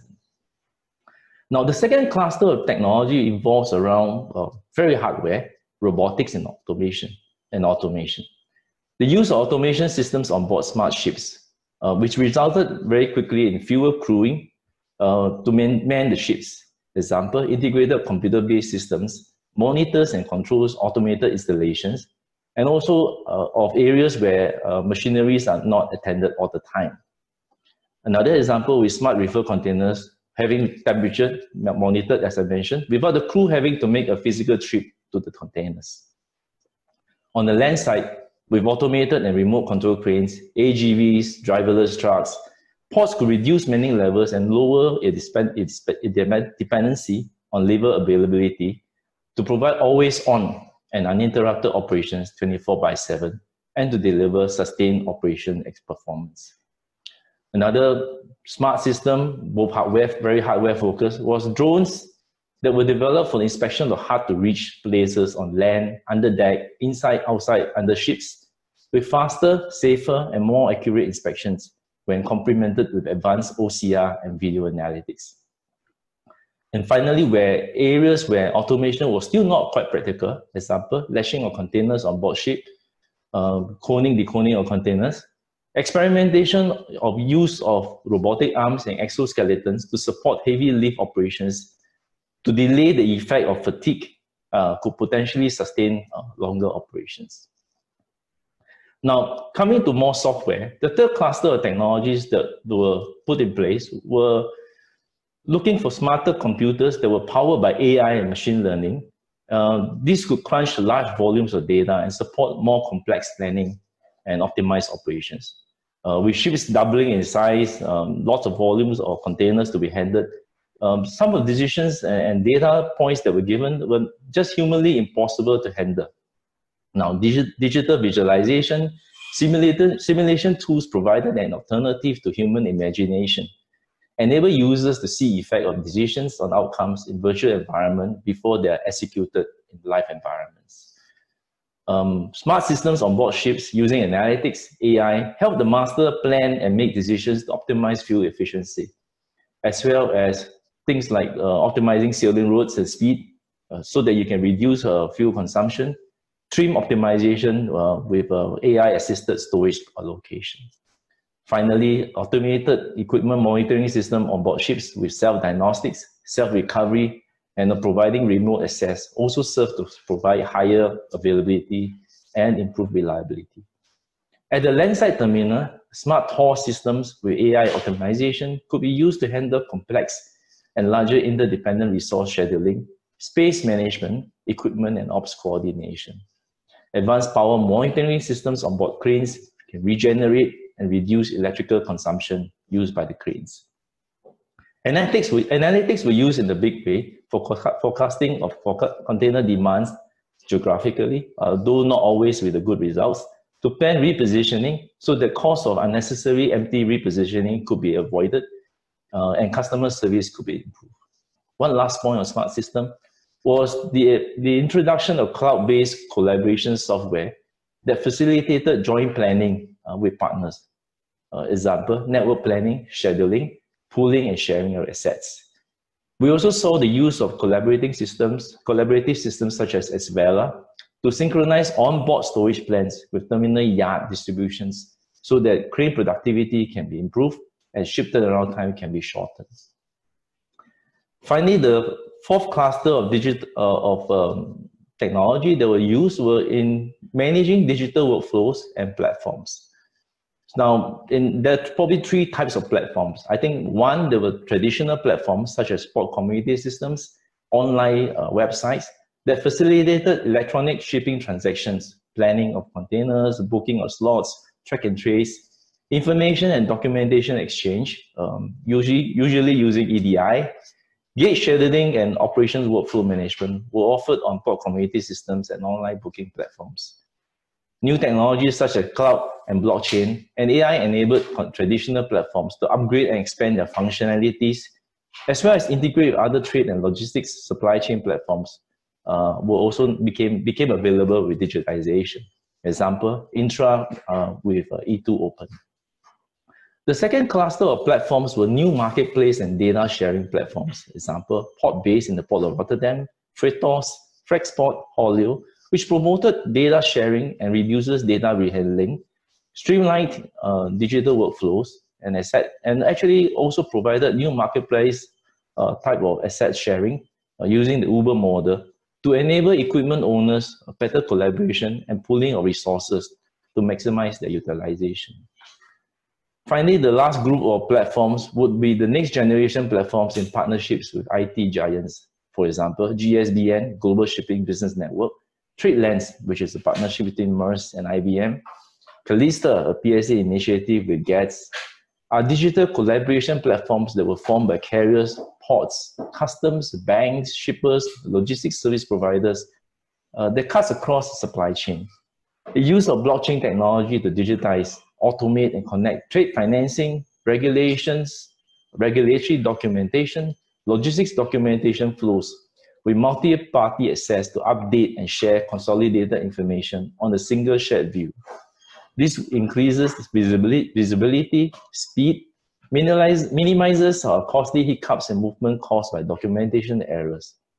I guess the eventual objective of such platforms would be to synchronize the where, which is the IoT of physical goods, with what has been approved, how has it been processed, what is the status of approval, which is the IoT of documents, to enable a merger, a better synchronization of forecasting and coordination of logistics flow.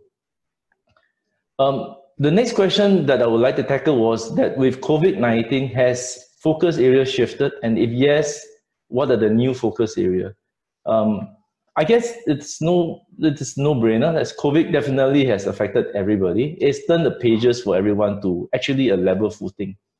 It curtailed the option to continue work as usual, disrupted traditional rules and processes as companies seek to protect workers, maintain continuity of business, and service the customers. So I think the four clusters that I talked about earlier, digital connectivity, automation, robotics, smart systems and platforms, are foundation pieces of digitization in the industry to resolve bread and butter issues. And they will not go away. In fact, the urgency is even there, more now than before, as shipping, as you will know, is gravely affected by the drop in volumes, the likely changes of volume flows, and new operating constraints, which I think will accelerate digital solutions so that business can continue and players can emerge stronger. Now, one key advantage that COVID, or key major change that COVID has done to all of us, it has broken barriers in traditional mindset and probably will be a strong instigator of cultural changes. Hence, it is a ripe environment for digital change to happen. I think three urgent areas in the industry will deserve attention and potential opportunities for startups. One, I think contactless, remote telecommuting, process automation, particularly in backroom planning and support functions, will accelerate. Now that digital is seen as a viable option compared to the inconveniences of additional risk mitigating measures, having to get to work in offices and shop floors, people are more prepared to live with imperfections in new processes and systems as long as business can continue.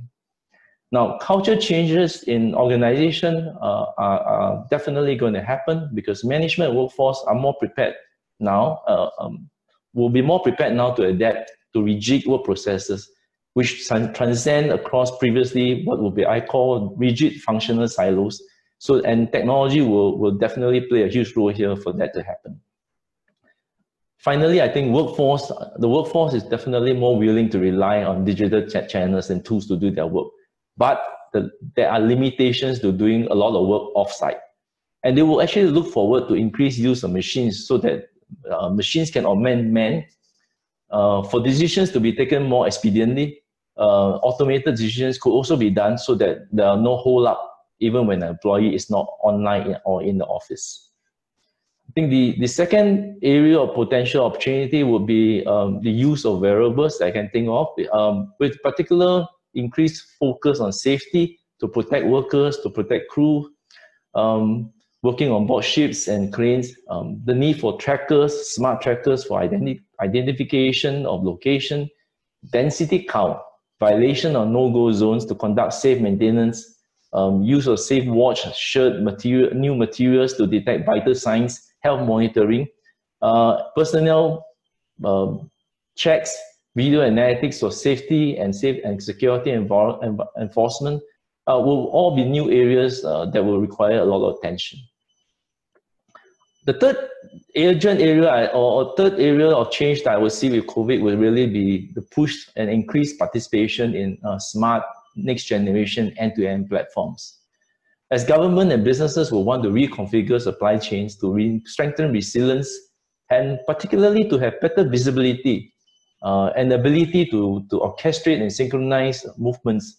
So new visibilities are required in order to track inventory, to anticipate and cushion movement disruptions, as well as to ensure continuity of source of goods, in particular critical ones such as food and healthcare, during this crisis and probably the next crisis and over again.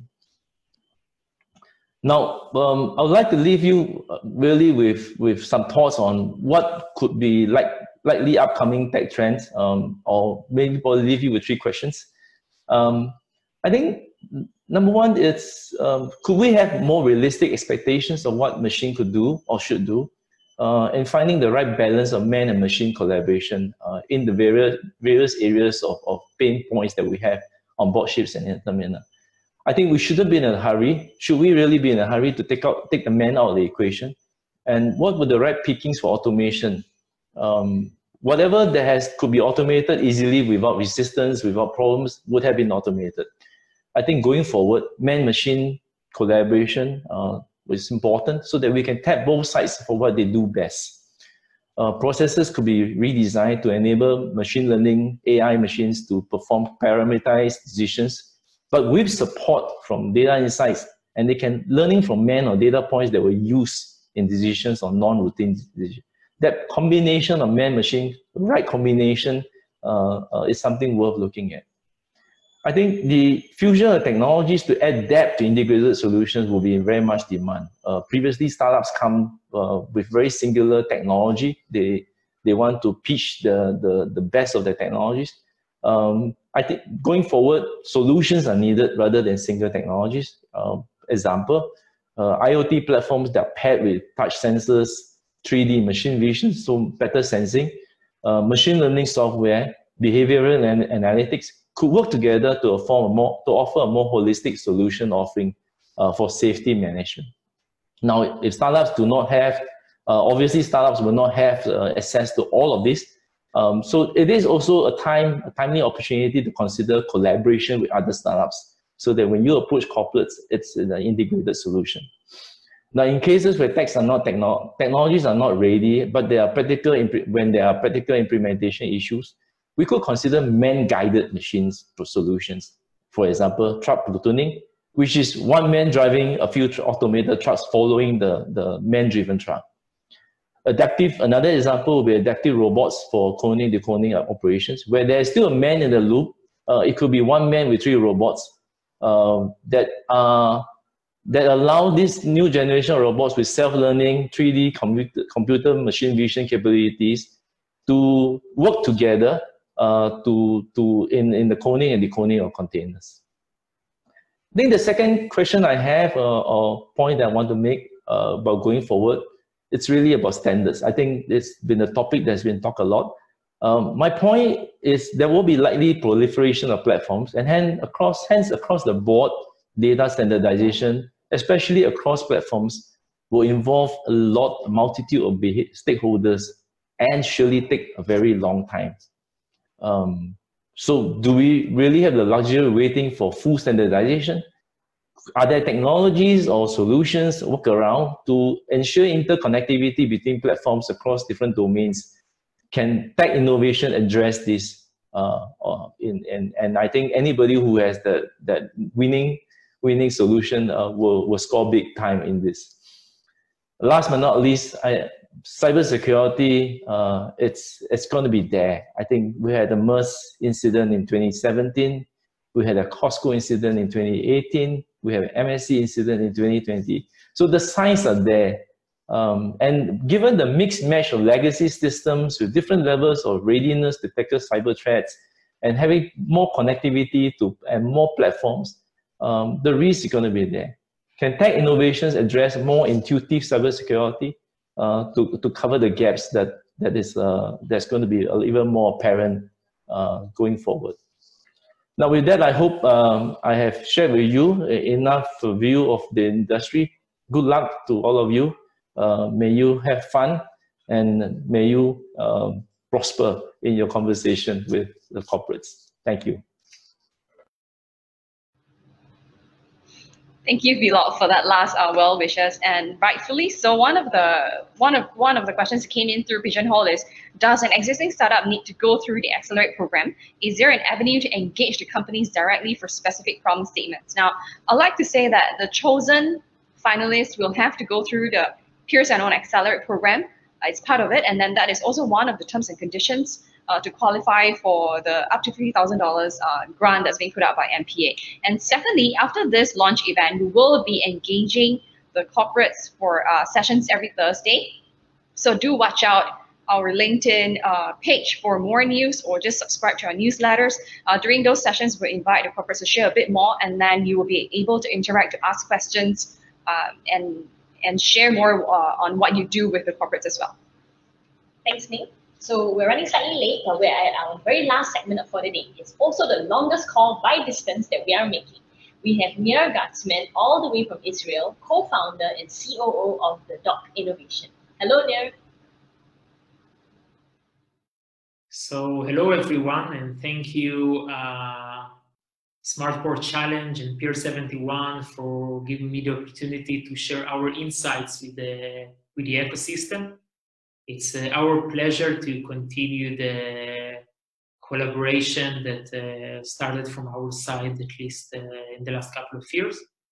And we enjoy the synergies between the vibrant maritime cluster and the vibrant innovative cluster of Israel to collaborate together in order to deliver a better future for the maritime world and for the entire ecosystem. So I asked by Peer 71 team to share three main areas regarding the current situation. One is what is happening around the COVID-19 and the implication around the local Israeli market. Second, what we experience and learn from the international market, from our partners and from our ecosystem in the global port shipping and logistics sector. And third, how we can collaborate between ecosystems like Doc in Israel, Peer 71 in Singapore, See Ahead in Boston, Port Excel in Rotterdam and such, to accelerate the collaboration and the activities between startups and corporates. So I will start by saying that from an overall perspective of the COVID crisis in Israel, we experience pretty modest implication compared to the rest of Europe, thanks to a very early and strong activity from the Israeli government and authorities that started the lockdown pretty early compared to most of the region. And most of the health providers and the facilities and the infrastructures hold steady all along the crisis. And now we are already in decline with the number of new cases and new deaths, and hopefully we are close to start get things to normal. So this is the good part. The toughest part and the more challenging part is the implication on the economy, because we are just finalized a few months of complete lockdown and complete shutdown of the airline industry, tourist industry, restaurants, consumer consumption, etc. And this is implicate all the supply chain, all the demand in the commercial and private sector, and affect all the players, whether it will be logistic providers, commercial retailers, or even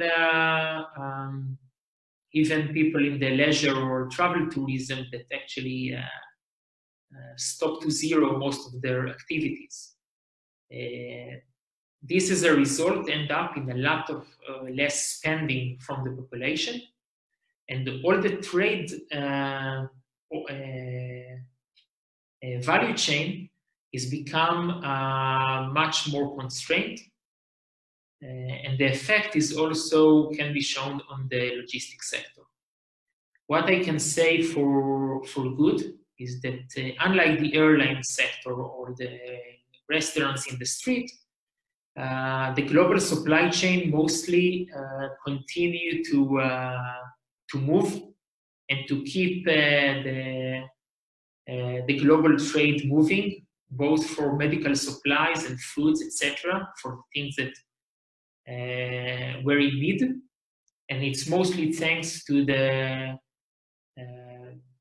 responsible management of the global corporates and governments around the world, as well as the average sailors and sea workers all around the world. There is a few millions of them that face a tough situation without any opportunity to replace teams and to come back home during all this crisis, and help all of us to keep the routine smooth as possible. So I want to leverage this opportunity also to thank them everywhere around the world and also around our participants. Regarding what we experience from the global maritime sector, corporates, ports, shipping companies, I can share with you that as we also host a webinar series dedicated for this specific issue in the doc in the last couple of months, we experienced many cases where the COVID-19 era is actually played as a digitalization catalyst for the market, from the sole reason that without a digital platform that enable trade flow, cargo release, cargo monitoring, without face-to-face interaction and the physical attendance of agents, etc., is mandatory in order to keep the supply chain moving, alongside keeping the social distancing restrictions. So in this respect, there is some companies that dealing, for example, with streamlining an AI platform for custom clearance, for digital bill of lading, for help in ship navigation and collision avoidance. That, as I mentioned before, most of the teams are tired and spent a lot more time in the sea in their contract than they're expected to be. And the startups that was in the right spot, in the right time, that can deliver these products and this solution to the market, actually experience a lot more traction than before the crisis. And as the saying goes, never waste a good crisis. I can say that there is great examples that you can see also in the slide that will be around the background from the DOC webinars that we hosted recently, about companies that together with the corporates that they collaborate with, open new opportunities and new engagement, specifically during the COVID-19 crisis. And I can say that the good part of it is that even people that was risk averse and not ready to accept change before the COVID-19 era, find out that they can rely on digital platform and on communication technologies that they are now stable enough, reliable enough, and trusted enough by all parties, from the banks, from the importers, exporters, shipping companies, ports, etc., and can support the needs of the global supply chain. So to give a broader overview of these implications, I can share that from our perspective, some solutions that just a few months ago was nice to have, or sometimes new tools by innovative or ready to adapt corporates around the world, to do better marketing for their new solutions, or try to bring traction from the more young generation of workers that entering the industry, like millennials and Gen Z, that are looking for digital platform. Today, there is a widespread acceptance by all generations that digital platforms are here and are here to stay and stable enough to support all the needs. The question is if the startups and the early platform are ready and advanced enough to deliver rapid growth and early roll and fast rollout of their solutions, and to keep the promise running for all their new customers. And this is a big challenge for new startups that try very hard to meet the traction, to scale very fast, to make sure he can support all the new users. And hopefully this will be used by the industry also to validate who is the most talented entrepreneurs and startups out there that can really deliver the promise. The third part that I want to mention, that asked by our partners from Pier 71, is how we can collaborate in order to make sure that even during the crisis and less money involved and less capital is free to invest in new platform and new solutions that help companies to thrive during this back to normal, or maybe the global crisis that we are facing in the general economy. I think that now is more important than any time else in the history to keep these tracks open between us, between Pier 71, the DOC, by making in Hamburg and in Copenhagen, and see ahead in Boston and such, in order to make sure that once we don't find the best solution in our local ecosystem for the needs of our partners, we can easily and openly find and collaborate with other ecosystems. I don't think that any specific ecosystem can solve the problem of the entire global supply chain, the entire world. There is always a competition between talented and great innovators and entrepreneurs between different areas of the world. And we need to make sure that the best one will prevail and will prove the promise that, as I mentioned before, It's not only a necessity of the specific time, but also a start of a new era, transparent, open, and digital, and hopefully more sustainable maritime world. In order to succeed in this huge vision, we have to make sure that we leverage our resources and assets to support both in our local ecosystem, and if there is better solutions out there, so to collaborate with other ecosystems in order to support them. And to give a specific example is that if we learn from our global partners that are both PSA from Singapore and Kirby, the inland barge operator from the US, with ThyssenKrupp as a shipbuilding company from Europe in the middle. We learn from global partners about challenges. And once we recognize such solution in the local ecosystem, this will be great.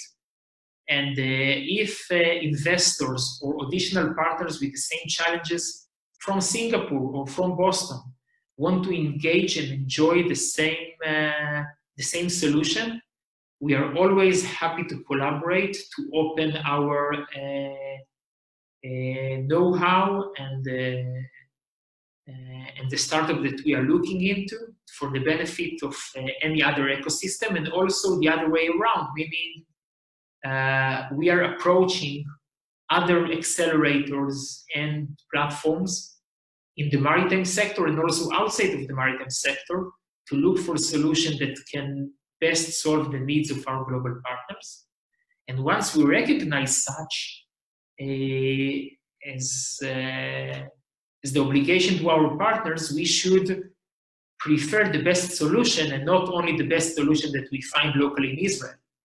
Meaning, if we find the best solution for a specific challenge of a port operator, and it could be a port operator from Singapore or from Hamburg, and we find this solution from a company in UK, so we will approach this company in UK, we will help them bridge the gap between their culture and the corporate culture, and help them thrive together with the corporates that we are dealing with.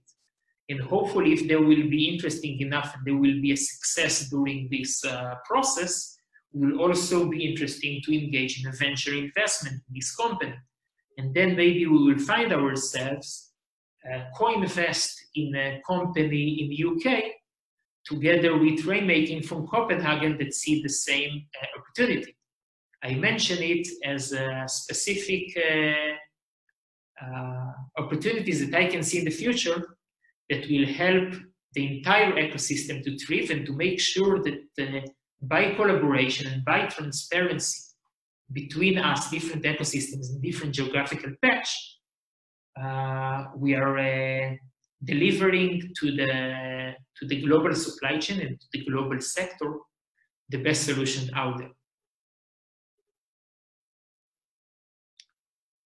Moreover, I openly invite each and every one of you of the participants and the collaborators and the partners of Pier 71 to directly approach us. We are by design easy to approach and open in all our social media platform in order to do it easy as possible to approach, to talk, and to consult with us in any idea that we might get from any of you out there in order to help the entire local ecosystem in Singapore and the global one. So thank you very much for allowing me to share these insights. Again, more than happy to do it with you, Pier 71, that I think you are doing a great job in delivering innovation to the sector. And looking forward for my next physical in-place visit to Singapore and to host you here as well. Thank you very much.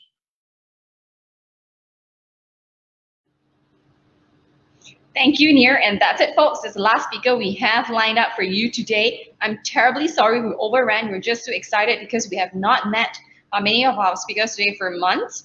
Anyway, I thought we'd like to do a recap of today's session. So let me just check in with Jessica and see whether she was paying attention. Absolutely.